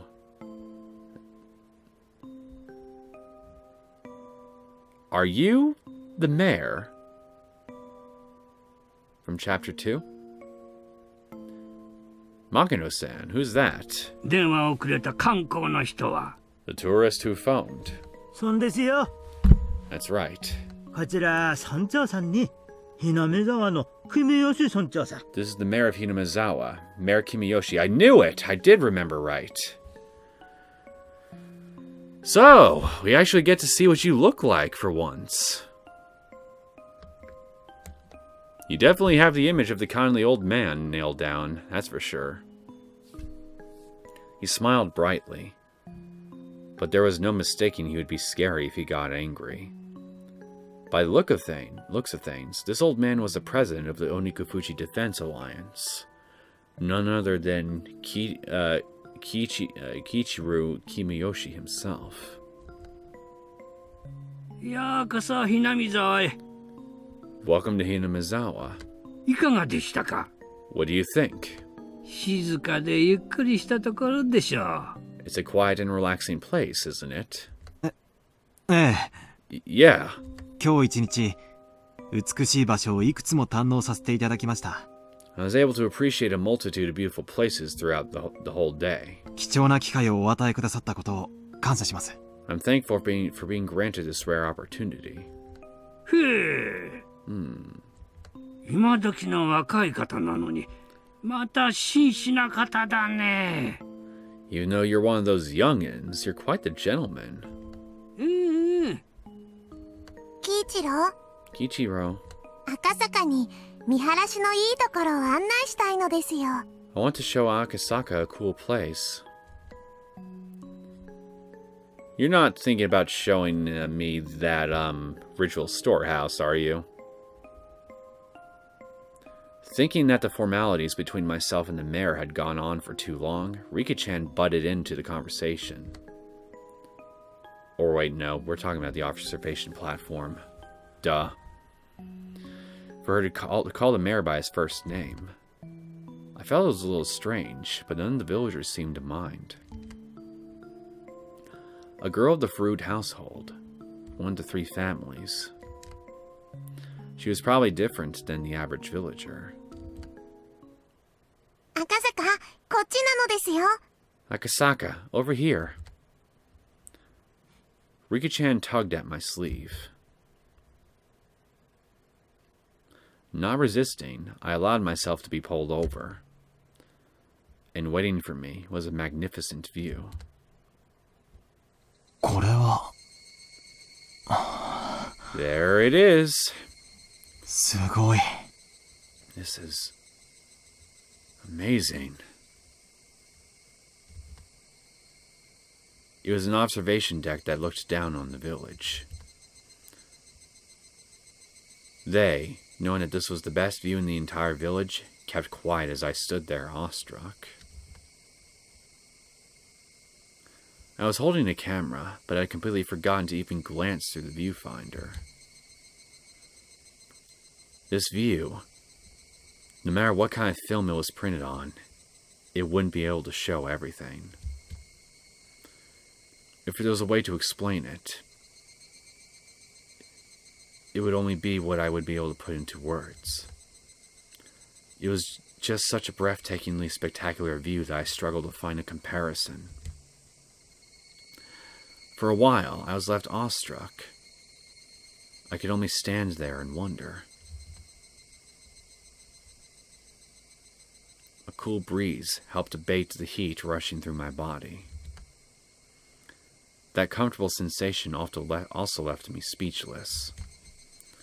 Rika-chan, who'd been holding onto my sleeve the entire time, spoke. 僕の一番のお気に入りの場所なのですよ。 This is my favorite spot. As she said that, she showed me another adorable smile. That smile seemed very fleeting. If you ask why, that was because the view from her favorite spot would eventually be submerged under the deep green waters of the dam reservoir. こんな村が湖底に沈むことになってるなんて信じられないよ。 I just can't believe that this village is going to end up at the bottom of a lake. I said it quietly so that only Rika-chan could hear it. I regretted it as soon as I did. for those words were all too cruel. However, Rika-chan didn't let them cast a cloud on her expression. In fact, she replied with a smile. 沈みませんよ。 It won't sink. ダム計画なんて必ずなくなっちゃいますのです。 The dam project will definitely go away. It was just like a little girl to say something like that. There was no basis for her saying so. It was just her wish. 赤坂はこの村が沈んでしまうと思っていますか？ Akasaka, do you think that this village will be submerged? 沈んでほしく It'll なんか be submerged, all right, but not in Not yet. water. It'd be something a lot more lethal, shall we say. You know, if Chapter 3, how that ended is any indication. Assuming that's something that would just eventually happen regardless of what actually occurs throughout the story. Although, to be fair, that everybody being volcanically gassed to death only occurred once. So maybe that was just a one-off thing. I know that's kind of an unlikely assumption, but I gotta be optimistic.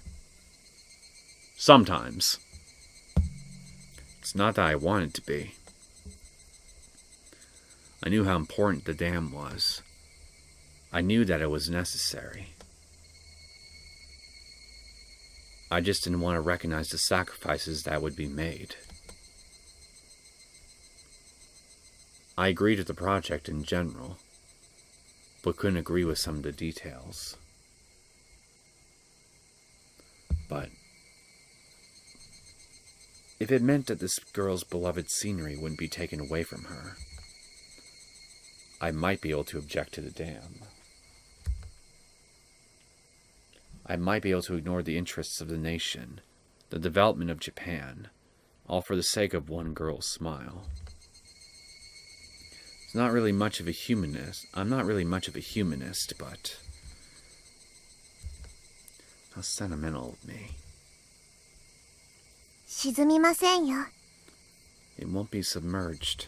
ダムの計画はもうすぐなくなりますですから。 Because the dam project will soon go away. Her words weren't just hopes and dreams, but were seasoned with a hint of resolve. As if she was talking about an unchangeably predetermined outcome. As surely as the sun rising in the east.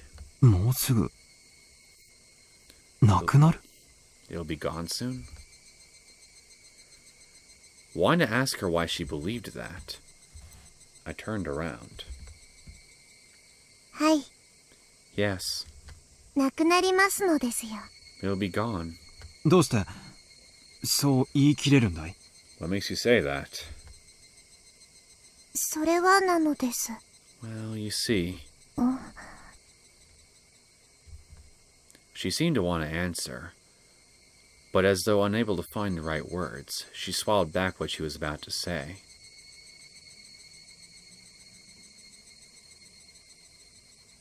Rika, you wouldn't happen to know anything about that little kidnapping that occurred recently, would you? Even a tiny little detail? Did you overhear the adults say something about that at some point? 赤坂が何をしてもしなくても、 Regardless of what Akasaka does, ダム計画は今年で終わりになってしまうのです。 the dam project will end this year.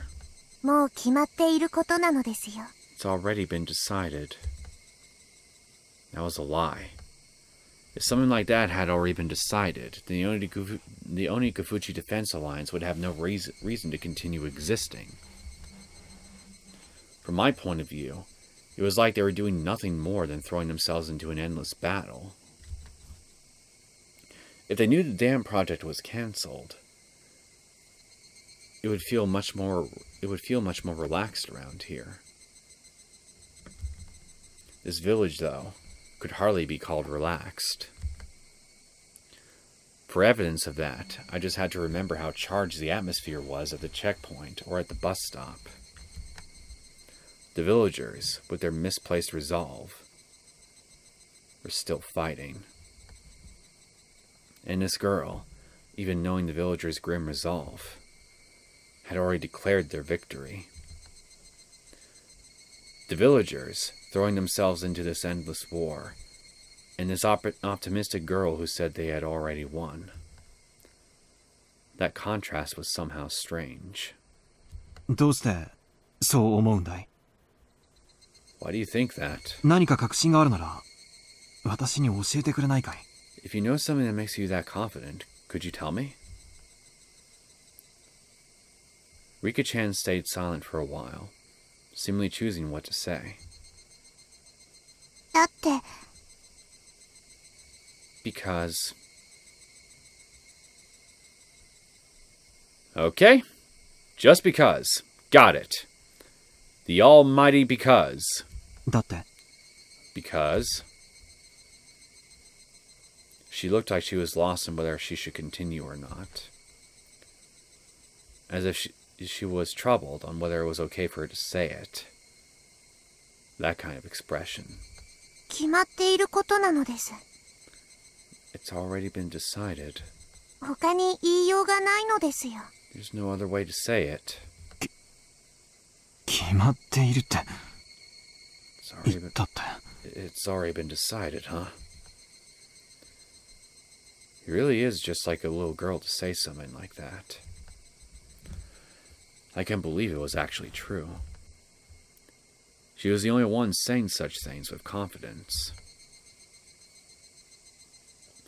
My real mission, that I had forgotten about during this fun-filled day, resurfaced at the back of my mind. The kidnapping of the minister's grandson. Had the Onigafuchi Defense Alliance kidnapped the minister's grandson and already succeeded in negotiating with the cancellation of the dam project? Did Kimiyoshi actually already know that and was just playing dumb? Was that what this girl was telling me? It's possible. Depending on what she knows. Akasaka. The girl called out my name suddenly. なんだい?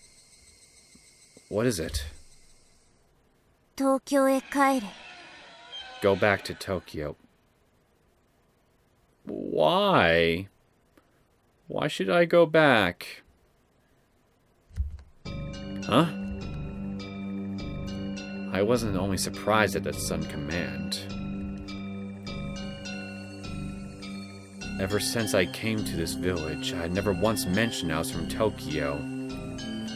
So how does she know, then? Well, based on my accent, she might have been able to guess where I was from.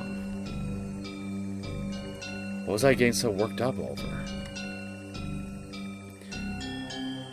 Yeah, well, just because you have an accent from there doesn't necessarily mean you live there, you know? Which is why it makes me really wonder, how do you know this, Rika? It was probably the sudden and complete change in her demeanor. あなたはさっさと東京に帰った方がいい。 You should definitely go back to Tokyo right away. でないとひどく後悔することになる。 If not, you will woefully regret it.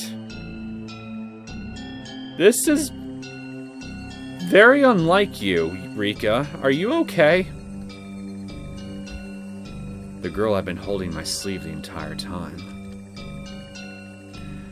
She'd been tugging at my sleeve since hurriedly dragging me over to show me this wonderful view. But this was the adorable Rika-chan, who I'd spent the entire day with. There was no way she could have been replaced with a doppelganger when I wasn't looking.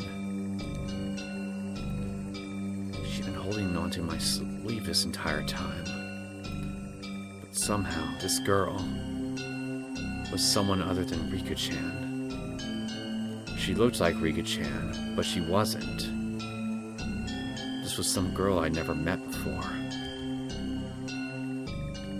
that girl had told me in an indifferent voice that I would eventually regret coming to this village from the bottom of my heart. それがあまりにもみすぼらしくて気の毒な姿だから。 That would be an incredibly pathetic thing to see. 今のうちから警告してあげているのです。 So I thought I'd warn you right now. どうして私が後悔することになる？ You don't even sound like a child anymore. What the hell? Why would I come to regret it? いちいちうるさいな。 Stop whining.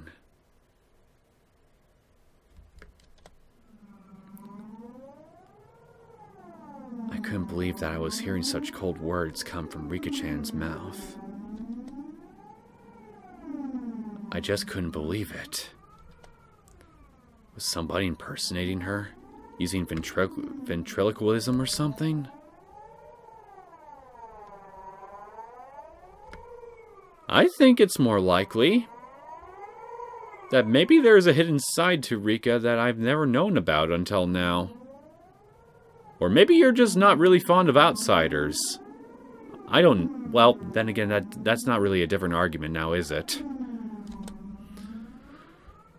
Thinking that, I wanted to take a look around, but the girl's gaze had me pinned down, making me unable to move. あなたの親は、あなたが赤信号の横断歩道の真ん中にいるとき、どうして危ないのかを全部説明し終えるまで、あなたの手を引っ張らないの。 When you tried crossing the road, when the don't walk sign was up, did your parents finish explaining why it was dangerous before pulling you back to the sidewalk? 引っ張るでしょ。 They'd pull you back right away, wouldn't they? まず歩道まで連れ戻してから、なぜ危険なのかを解くでしょ。 They'd pull you back before explaining why it was dangerous, wouldn't they? つまりはそういうこと。 In other words, it's something like that.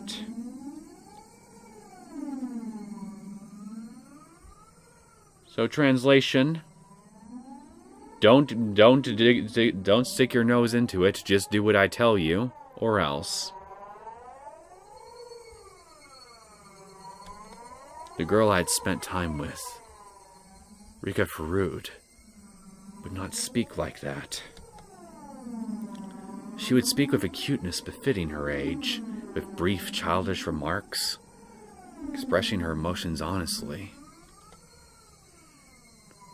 She definitely wouldn't speak with such pointed words.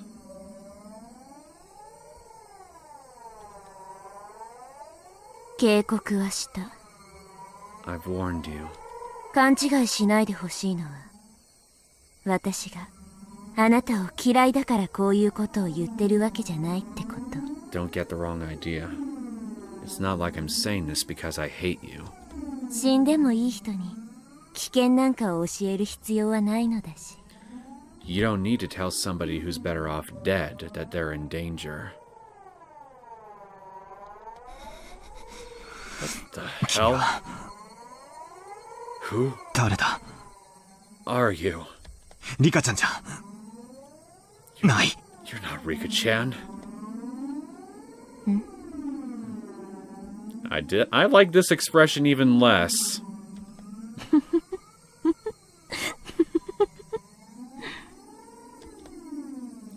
As soon as I accused her of not being Rika-chan, she let out a strange, quiet giggle. It was a laugh not befitting a child of her age. It was like she was possessed by something. Her change was just that total and complete. Was Rika-chan being attacked by some terrifying phenomenon? That cult idea came to mind without any sort of hesitation. Rika-chan is acting strange. Somebody, help! Thinking I'd yell that, I turned to where the mayor was. I immediately realized he wasn't looking at us with a smile. That's right. To him, it looked like nothing more than me and Rika-chan fooling around. He didn't notice that there was something terrifying happening to her. Akasaka no kowagari. Akasaka is such a coward.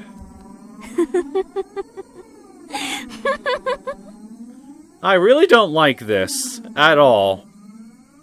I feel just as unnerved about it as Akasaka probably is feeling right now. The girl had obviously grasped that I was afraid. Noticing that and calling me a coward, she laughed again.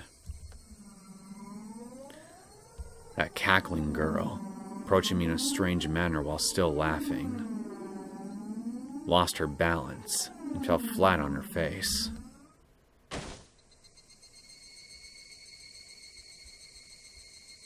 Rika-chan fell down. If it was just a while before, I would have extended a hand to help her up without hesitation. But now, extending a hand to this ominous girl who looked like Rika-chan but wasn't, required a bit more courage than I had at the moment.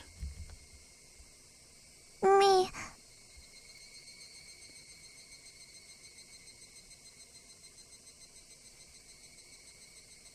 What the hell are you, Rika?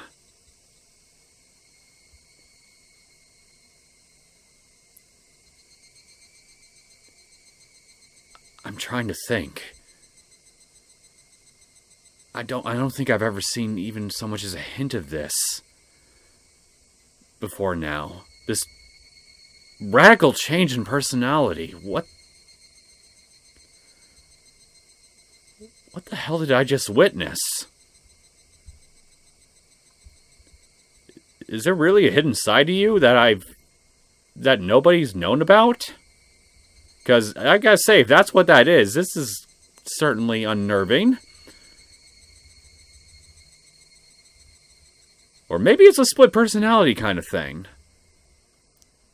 Where you got a personality that behaves and sounds more closer to a sadistic adult. But if that was the case, then but no, that can't be it. If that's the case, then I would have probably seen some sort of hint about. No, wait a minute. There was a tip back in Chapter 1 that talked about split personalities, wasn't there? Is that what this is?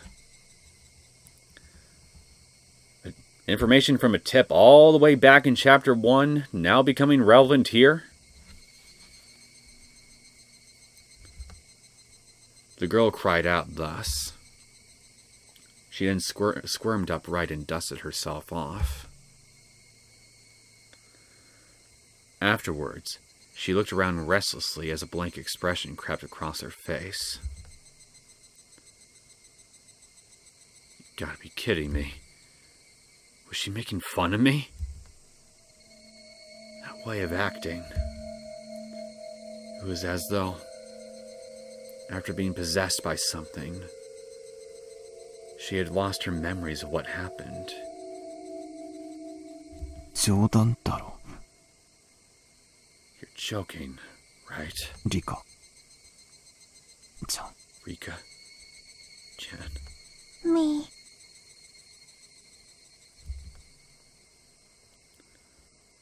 I don't know if Rika-chan had heard me or not. She just cried out like that, as if questioning herself. Okyaku-jin! Hey, mister! Rika-chama mo! Rika-chama too! Ocha ga hairimashita yo! Tea's ready! Shio daifuku mo aru kara ni, zee hikute kinsai na! There's some snacks too, so please come and have some. An old lady wearing a smock was waving energetically from the entrance of the office. Hearing that there were snacks, Rika-chan's expression changed. Yay! A carefree smile. That was a familiar smile. The one that belonged to the embodiment of my ideal daughter. Any hint of the creepy girl that was just there, spouting sinister words, had vanished. Come on, Rika-chama. Wash your hands first.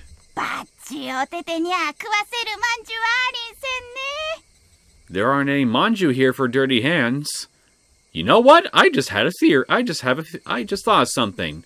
Maybe that's why you ended up in a trash can with your gutted like a fish at the end of chapter 3. Because the wrong person, for you, managed to see your true sinister personality. They didn't like what they saw one bit, and so they reacted with extreme prejudice. I honestly have no idea if that's actually true or not, but I'm just trying to think. I'm just trying to think. Like, okay, so let's just say for the sake of argument that what I just saw here is not a possession, not possession by demons or anything like that, and it's not a split personality, but it's like a hidden side to her or something. Although I guess split personality wouldn't be too far out of the question, but whatever. Let's just say it's one of those things. I don't recall ever seeing a hint of any of this at all throughout the previous 3 chapters.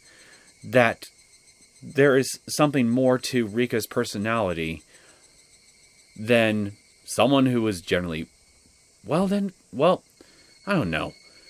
Perceptive is being very perceptive was certainly one thing, but I mean, the few moments where she displayed a great amount of perception, like when she managed to piece together what Keiichi did, breaking into that ritual storehouse in chapter 2. I mean, yeah, that's one thing. That's impressive for sure. But that didn't denote any malevolence or sadism or anything like that to me at all. But what I just saw here, this is something on a whole nother level. The reason I'm thinking about this is every now and then I try to think, why was she killed at chapter 3 at the end of chapter 3? There has to be a reason for that. Why she was killed the way she was. Was it something that was something that was in some way similar to why people were killed in chapter 2, or is it something totally different? Just why? So this whole thing just now popping up out of nowhere is just making me revisit that question even more and thinking, is this in some insane way related to that? And I'll admit, I have absolutely nothing to really base this suspicion of mine on. But it's just...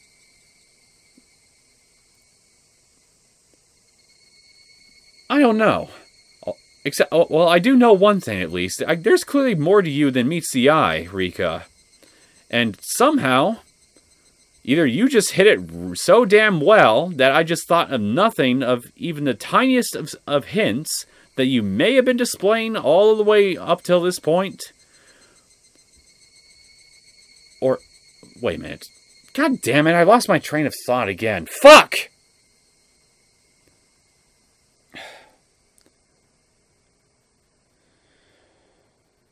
Whatever. Let's just continue. Come on, Rika. There aren't any manju here for dirty hands. I'll wash them real good. Rika-chan responded with vigor, running off to the washing station that was along the side of the office. She stopped halfway, turning around to call me.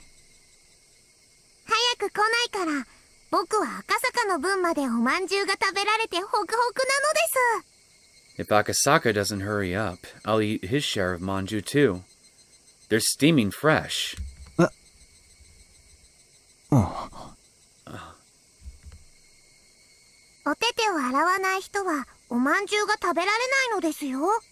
People who don't wash their hands aren't allowed to eat any manju. No matter how you look at it, it was Rika-chan.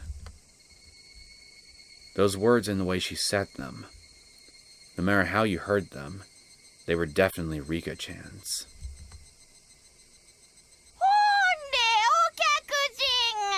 Come on now, mister!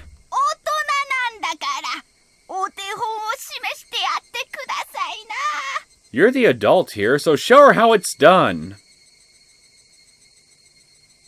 For all I know, Rika-chan here might be more adult in some ways than I've ever realized, so I think maybe I should see if she actually knows how to do it first, just to be sure.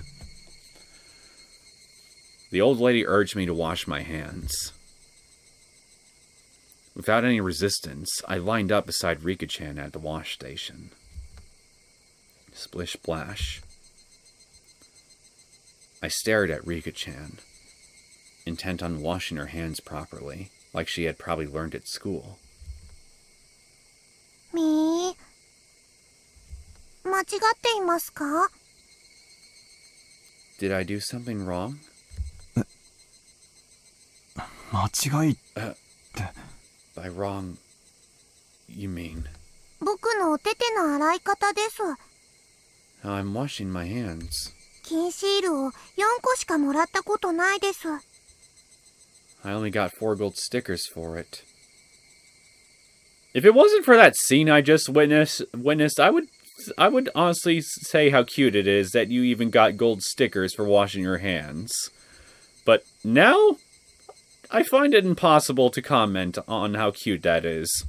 僕はお手手を洗うのがきっと Oh 下 wait, 手なのですよ。 that was a comment on it. Never mind. I think Rika's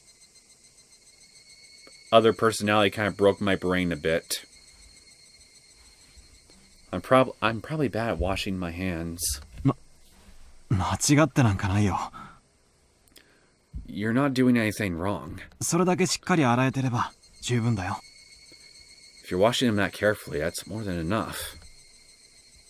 それだけではダメなのですよ、赤坂。 But it's not Akasaka.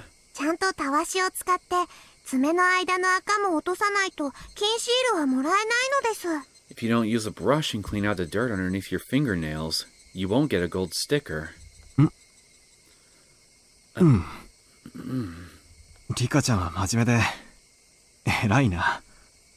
Rika-chan, you're very diligent. That's something to be proud of. ニパー、赤坂に褒められましたのです。 I was praised by Akasaka. No matter how you looked at it, it was Rika-chan. There was no trace of that girl from before. Exactly what was that sinister girl? リカちゃん、さっきのあれはどういう意味だい？ Rika-chan, what was the meaning of what just happened now? さっきリカちゃんは私に東京へ帰れってそう言っただろ。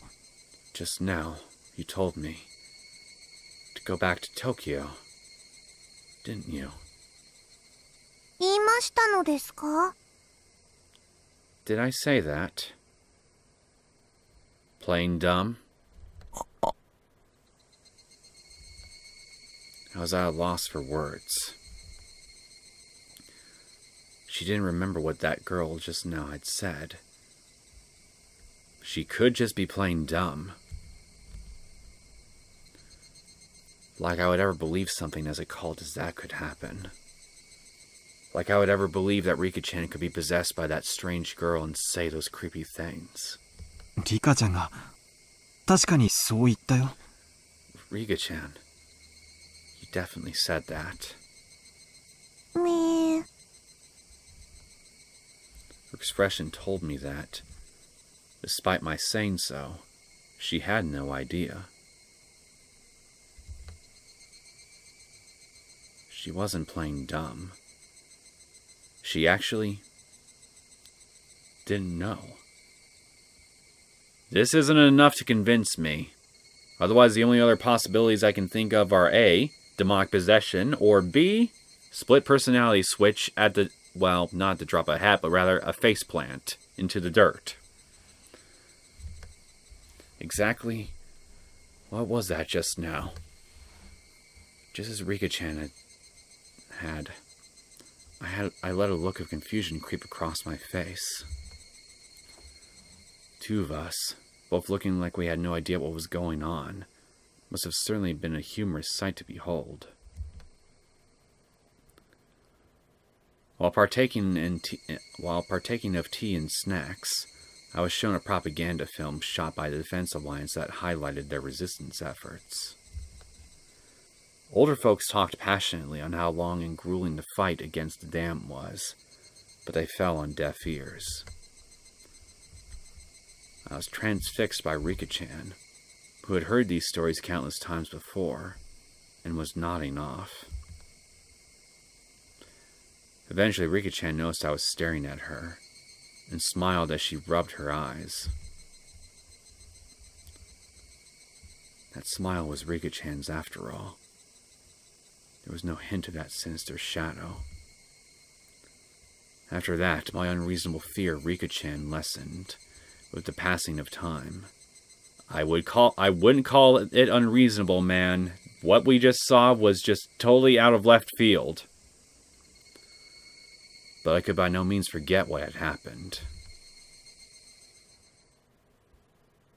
It eventually grew dark. The mayor said they had prepared dinner, but I said I would come again tomorrow and took my leave. I had to return to the hotel and file my regular report with the section chief. そうですか。 I see. では、また明日もぜひいらっしゃい。 Well then, please come again tomorrow. お電話さくれれば、すぐに迎えを出しますんでね。 If you phone, we'll send somebody to pick you up right away. ご好意感謝します。 I appreciate your hospitality. ぜひ明日も遊びに来ようと思います。 I'll probably come again and enjoy myself tomorrow. ねえ、さしてあげてくださいな。 Yes, please do. あんた、リカちゃまに大層気に入られたみたいだしね。 It seems that Rika-chama has taken a pretty big liking to you. I can believe, if you said that she's taking a big interest to me, I would totally believe that. Liking, though? I find that a bit hard to believe at the moment. 赤坂は明日も来ますですか？ Akasaka, are you coming again tomorrow? 明日は5次元で終わりですから、3時くらいに来てくれると嬉しいのですよ。 I finished after 5th period, so if you could come at around 3 o'clock, that would make me happy. Please come again. That pure smile urged me to do so. There wasn't a trace of that evil aura. I think we should listen to that evil aura, though. Call it gut instinct. Depending on what happened next, all that might end up as nothing other than my hallucination. Thinking about it logically, if the daughter of the Furude household, one of the 3 families, had taken a liking to me, then this was a strong foothold for my investigation from here on out. It was like a free ticket for a reason to visit Hinamizawa. If only I could treat that little incident as a figment of my imagination. Then having this girl who was the embodiment of my ideal daughter grow so attached to me wasn't bad either. I successfully dove into the belly of the Onigafuchi Defense Alliance, and had the mayor as well as other important members of the alliance welcome me with open arms. This was a great turn of events. However, I still felt uneasy. Getting back to the hotel, I forced down an almost painfully cold beer until I could clear my mind. The shock from that incomprehensibly strange incident continued to torment me.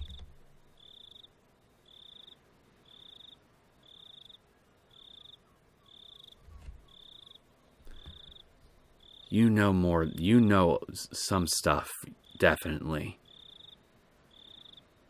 You knew somehow I came from... Okay, we got 3 tips.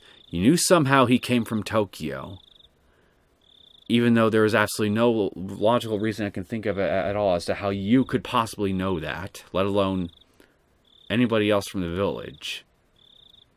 Yet somehow you know. And apparently, you also, now that I'm thinking about it, you seem to know for a fact that the dam project is going to end up stopping this year. That it's been decided. So you probably know something's going to happen, don't you? Like, do you know about what's going to happen with the dam foreman? Something relating to the kidnappings, maybe? Both?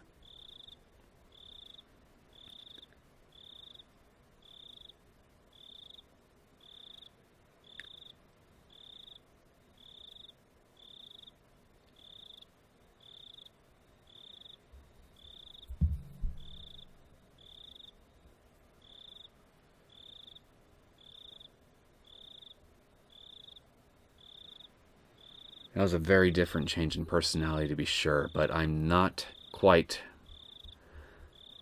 willing to consider that it might be demonic possession. At this point, I'm going with either split personality or she's just putting on an act.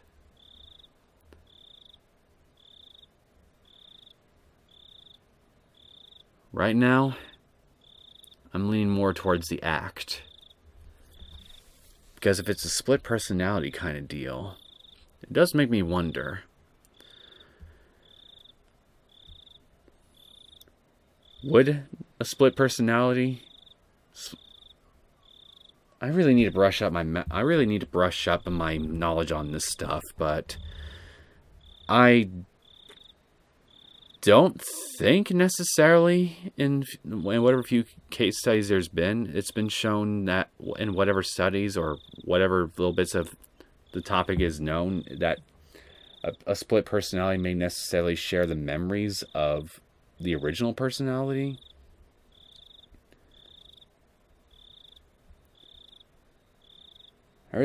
I probably really shouldn't talk about this unless I have a more solid idea of what I'm actually saying here, but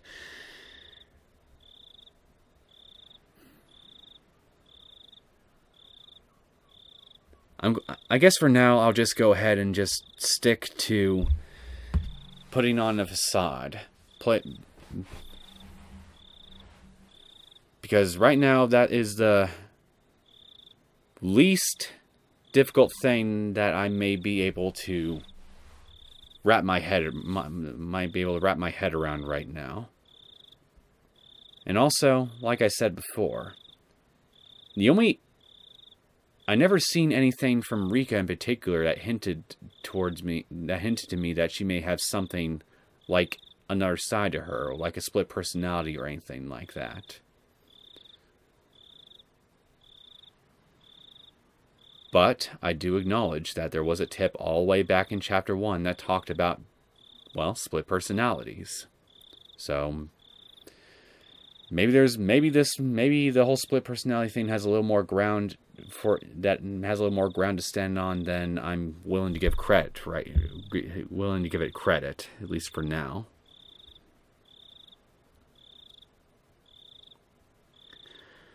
I think the most important thing I should take away from this right now, rather than trying to figure out just what the nature is of what I just seen, is apparently she knows a lot more about what's going on right now than what she's letting on.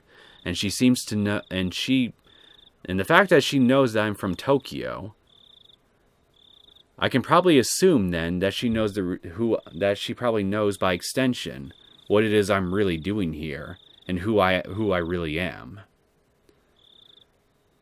I need to figure out how the hell she could have figured that all that stuff out, and then just go from there. I can try to solve the rest of the mysteries later. Anyway, I think I'm just going to go ahead and cut things off here. we can view the tips that I've unlocked and continue on to the next part of Chapter 4 in the next episode. Because looking to me like we're not leaving. We're going to just ignore the warning that was given to us by this other Rika. And well, I imagine the consequences are not going to be pleasant in the slightest. Anyway, I hope you guys enjoyed this latest episode of Higurashi When They Cry Chapter 4. If you did and you want to see more content from me, feel free to subscribe to my channel. I will see you all next time. Take care.